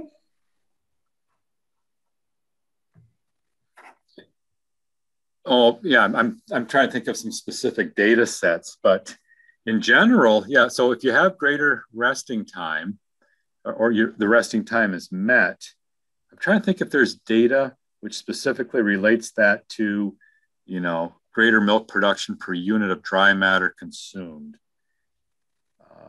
I might have a hard time finding data. My gut would tell me yes, for sure. You might expect that. You'd have a healthier animal. She should have more natural eating patterns. Digestive efficiency should be better. I'd have to see if I can find data sets which actually show what I think is true. That's bad. I'm a bad scientist. But does that make sense? But I'll see if I can find something. Yes. Yeah, because Okay. you would expect that for sure. Okay. Thank you very much, Rick. This was a very interesting presentation. Yes. All of your presentations, always. Well, thank you. I appreciate it. Yeah. Thank you, Rick. We always, and the evenings there's always so many good questions from the people in Argentina, and I always end up feeling sorry for Paula at the end, because she just has to be, she's doing all the, Paula, they just have a lot to do on these webinars. So. Okay, well, I apologize for speaking fast, and I will say, if there's anything I mentioned that Marianne doesn't have, just let her know. I'll get it to her, and then she can make it available to everybody in terms of slides or something like that. Yeah. So, okay. Okay. All right. Great. Yeah, Thank you'll you. send that extra slide, Rick, that you withheld. That was which one was that? The TLC one? I think so. Let me check my picture. Ideal range. Yeah, from Bill Woodley. I'll send that to you today before I leave my office. You ought to so go home sometime. Okay. Okay. I have that, but what I need is the Word file, if you can. Yes. No, well, okay. I think I sent that to you in your email, Paula. Okay. Thank you. You're welcome. Okay. All right. Well, everybody, thank you for joining us.